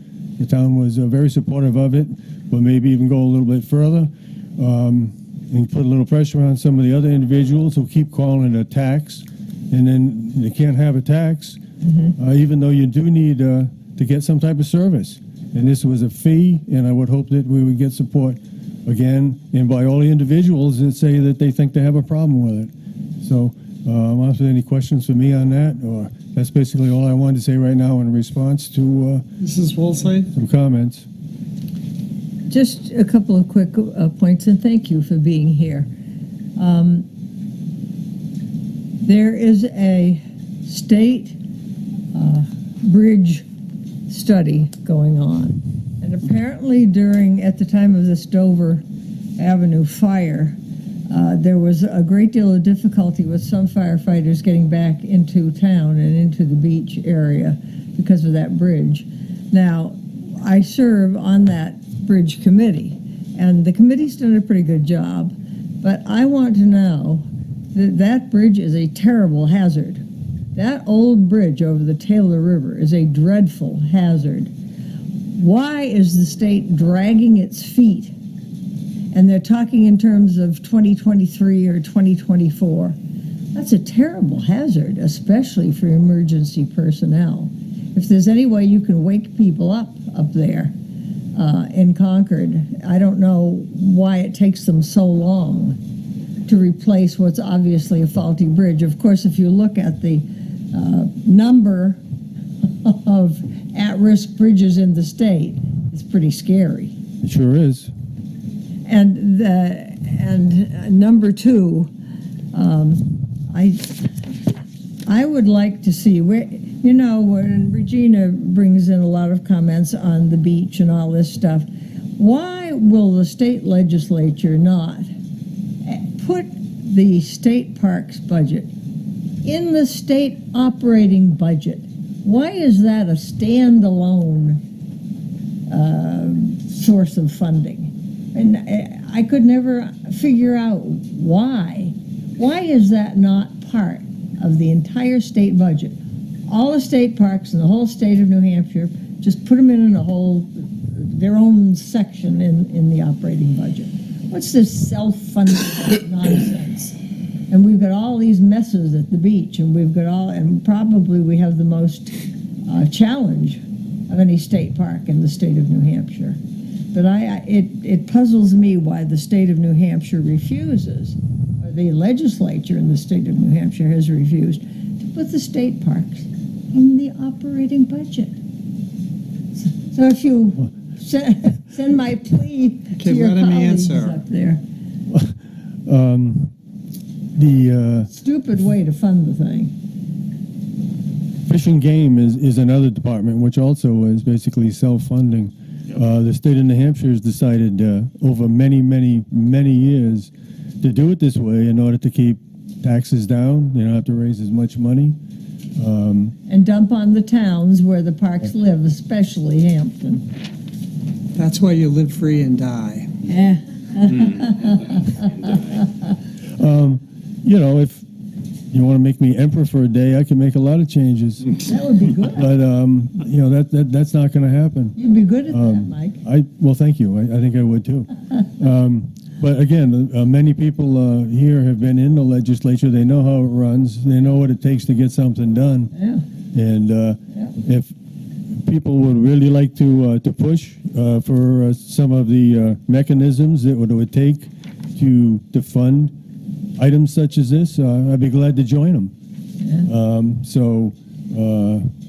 I'm in favor of a lot of things, but and I'll continue to push for many things. But that is something that I think overall, if the funding was there, when you look at a massive budget that we have, and the stuff that's not funded, including the bridges and the roads, and it takes years to get a project like the one that we're associated with. And I just, right at this point, the way things are going, and with the funding, I hope we can get it by 23. Yeah, we'll all be lucky to see it before we die. That's how I feel. Wow. And I won't be surprised if we don't. Really? But thank you very much for commenting. We appreciate it. Do you have a question? Yeah, thanks, Mike, and I appreciate what you guys do, and I do realize that there's 4.5 of you going up against 400, and whatever you bring forth for Hampton, it's pretty tough to sell. But I think what a lot of people need to realize is that state parks, I agree 1,000% with Mary Louise, state parks operating budget is a joke. They transfer $1.5 million out every single year, and they give us no support, not just in fire, but police and public works. Rye and Northampton and all those other towns that we do mutual aid for, we do mutual aid for them all year round, usually without any issue. But in the summer, we have tens of thousands of people that go to that beach, and we have there's barely any infrastructure investment. We barely have any here, and it's like that statewide, and no one wants to look at it. I don't know why. But these are real costs, and these are real problems that we're going to have going into the future. And people like me and people younger than me are very concerned about it. My information comes from talking to constituents which is who I represent in this town. Sometimes I get them to come in. A lot of times they don't want to come in. They want to tell me, and that's just the way it is, and I'm sorry. But it's factual. It's not off Facebook. It's off of people I talk to, people that call me on the phone, and people that send me emails. And then when I see people blasting about stuff on the same things on Facebook, lots of them who are longtime residents, I'm pretty sure they're not lying and they're not bashing their town for no reason. So these are concerns that have to get addressed. And I appreciate what you, Representative Edgar, and all the legislators do. But no one's addressing them, including this board. And no one's fighting for the Hampton taxpayer. And that's what I'm here for. I'm not here for the town of Hampton. I'm not here for the legislators. I'm here for the taxpayer. I'm going to bring yours up right now. Okay. Yeah, and I would like to say that if the people don't come and complain, then it doesn't count. Regina, you're one person. One selectman has bringing it to the no board. authority. 3 selectmen do. So if your people that are complaining to you want their issues solved, they need to bring it to this board. They need to give it to Mr. Welch. Then when Mrs. Woolsey says that she's not, doesn't know she hasn't been given the information, once the people complain and give it to Fred, he will disperse it to us all. We all have a chance to try to make something happen and solve these people's problem. I am not going to listen to any complaint if it's not made by a person that is willing at least come in and talk. I don't care if they mention their name, but they need to bring their complaint forward. Otherwise, it has very little validity to me. Did you want to say something before we move on? Could I just say something? Yeah. I wanted to thank you, Representative Edgar, and also Representative Laughlin and Bushway for testifying regarding the particular bill. All of them testified regarding the bill that would have added that fee onto a room rate for certain hotels. Also, I wanted to thank you, Representative Edgar, for attempting to have the Department of Natural Resources add a minimal amount to their parking charge, which would have been. Representative Bushway's. Thank you. Yes, I remember now. Thank you. Yes, thank you. But that was a great attempt, and it would not have had any adverse impact on that department whatsoever. Nevertheless, it was opposed and was defeated with their opposition. But it was a great effort to solve, in part, the problems that Regina has spoken to about lack of support for our police, fire, and public works, the things that we have to do as an extra commitment to accommodate the state park and all its demands. Well, thank you. I think the things that we want to watch out for is the downshifting, and some of that is a result of the way things are funded with the revenue. Yeah. So I'll say one more time, we have to look at, people have to realize that you have to have the revenue to do the things you want. You just can't want the things, you got to be willing to pay for it. So, Thank you. Thank you very much. Thank you very much. So we do have under old business, there's a gentleman, Joe, that's sitting back there, that he has asked for there to be a public hearing. Is it a public hearing? It will be a public hearing by the board. Yeah. Right. So, and will it be in 2 weeks? I can't answer that until I set it up and I get, because the utility company has to be here too. Okay, so we are going to be having a public hearing, it appears. That's about something that Unitil has put up on a poll, and they're going to be asked to reconsider. Well, no, actually, they're not going to be asked to reconsider. This board has this board is authority going to be be asked to be reconsidered. We're going to talk about it, and people that live around there will be able to come in and comment during the public hearing. So as soon as it's set up, will Joe out there get a letter where he's the one that signed? He will, because actually his wife is the petitioner because she owns the property. But he'll receive a response, and he'll receive a letter saying the hearing will be on such and such a date, such and such a time. Just to explain to you what happens here, the statute provides that the selectmen have the final say in this. And if the selectmen decide after hearing all parties, including the utility company, that this needs to be moved, you can so order and they have to do it.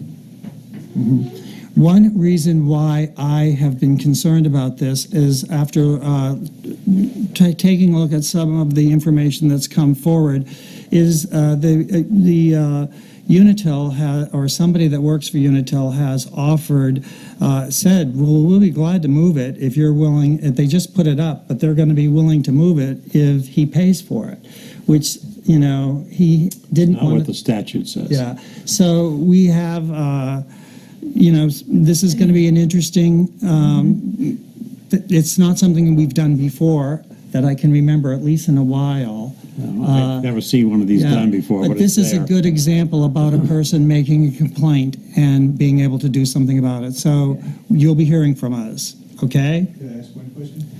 Would it be PUC that would be here as well? The Public Utilities Commission has nothing to do with this. Absolutely zero. It's completely the Board of Selectmen. So we're still investigating. We're going to be at the next. Doesn't make any difference what the Public Utilities Commission wants. They have no authority in this area. It's only the selectmen. When we know more information, we'll be letting you know. Yeah. This is something unusual, like I explained to you. I haven't seen a lot of something like this. Yeah. So we're going to carry on and try to have this hearing, and we'll let you know what you need to do. Good. Okay? Thank you. Are we finishing up the agenda? Yes, we're moving on to new business, and poor Jen sitting back there, I guess that's why she's here. The oil. She brought her tranquilizer with her to make it through the night.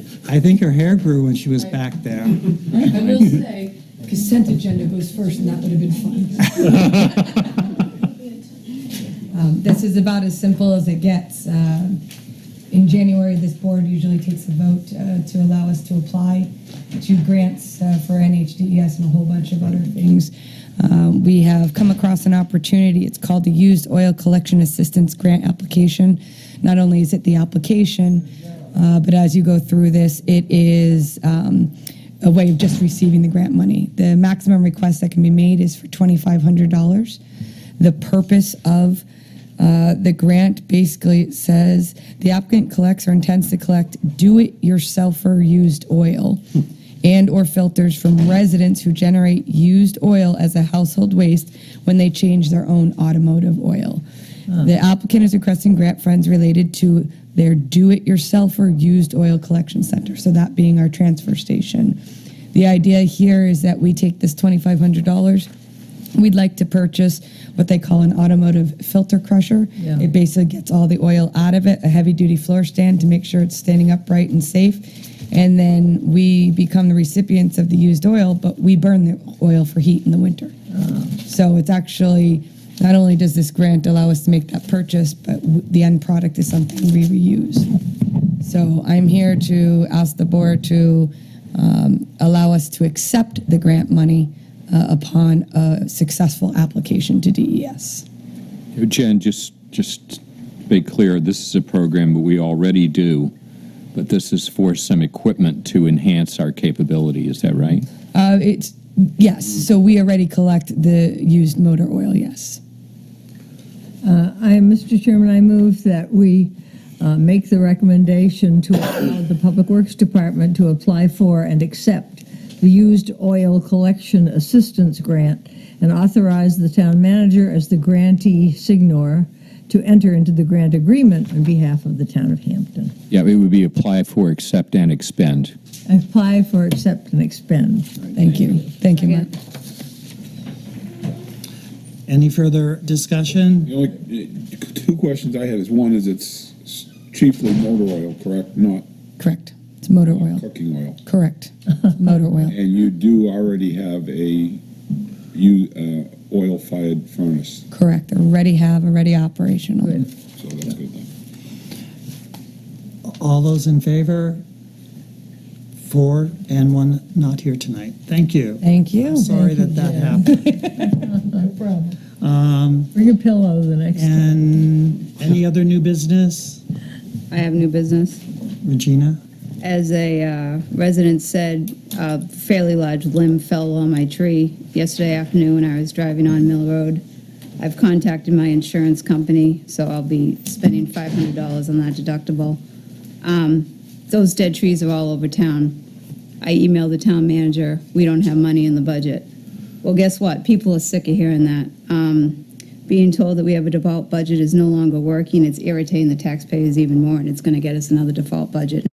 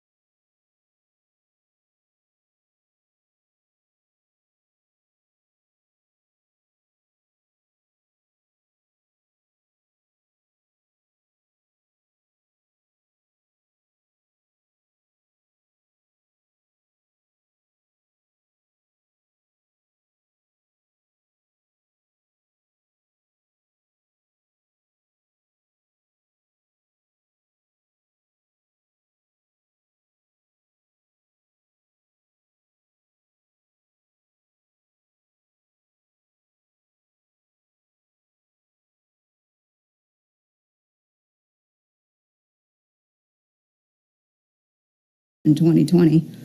Outside council expense as of June is at 249.51, no reflection on town council, but I'm making that statement. We can spend money on lawyers, but we can't spend money in public works. The rec department is giving donations out to the village district. How does that look to the public? It's time to work for the taxpayer, or we're going to have another default budget. And I agree again with Mary Louise Woolsey that the New Hampshire State Park should be in the state of New Hampshire operating budget. Also, as of June, we're under expended by $832,000. Last year at this time, we were under expended by $776,000, and we know we had money left over at the end of the year. Also, town manager forwarded us some information that the wastewater state aid grant priority list, which shows Hampton is potentially receiving over $9.5 million toward wastewater projects, is going to be for review, I think, a public hearing on August 1st. And they're taking comments and letters up until August 8th. So I was asking the board if we could authorize the town manager to write a letter to the Bureau showing the town of Hampton's support for this priority list. Good idea, because the legislature's failed to fund it again. I'll second Regina's motion. It's fine. All those in favor? It's 4 and 1 not here this evening. So do you have to pay a deductible when a tree falls on a car? Well, that's my deductible for, non-fault accidents, whatever it's called. Because it's all, you would think that like if your windshield breaks, you don't have to pay the deductible. But, it's fine. nothing happened. I got some buffs on my car, but the problem is, what if it was someone else in a smaller car, or, this is taking chances. Well, it's always been a problem. There's never been enough money around to go and do the job that needs to be done, even when there was money. Now there isn't money, so this is something that we'll have to talk about. And when is Jen coming in with? Be your next meeting that, you mean Christie? No. Finance director. No, the DPW. When are they coming in next? Not for a while. Yeah. Yeah. Well, at some point, we need to, put this on the agenda and have them come in and talk about it. They have a regular scheduled meeting coming up, and we'll have it for that meeting, probably Okay. sometime the end of August. Okay, great. Mrs. Woolsey? And Mr. Chairman, are we going to address that non-union wage schedule at some point in time? You'll have that on the agenda. We've got the paperwork. So. I've asked for it to be on the agenda, so at some point, it's going to... You voted to execute that, and we've already executed it. Yeah, we've already executed it. So it was on the agenda. I don't remember. It was a 3-2 vote. Yeah, it was already done. Oh, all right. Well, I was going to say, I thought we tried. Yeah, you did. Yeah. Okay. We have non-public for legal. I don't want to Yes. be here all night, frankly. Wow. It's only 10 minutes after 9. Yes. But Some of us are up at 5 o'clock. 4:30 for me. 4 o'clock for me. Okay, so did you want to... Yeah, if there could be, Mr. Chairman, a motion to go into a non-public session under RSA 91-A:3, Roman 2, small c and small e. Second. I'll make the motion. Yeah. Second. All those in favor? Aye. Roll call. Aye. Thank you. Thank you. Thank you, Channel 22. Everybody left.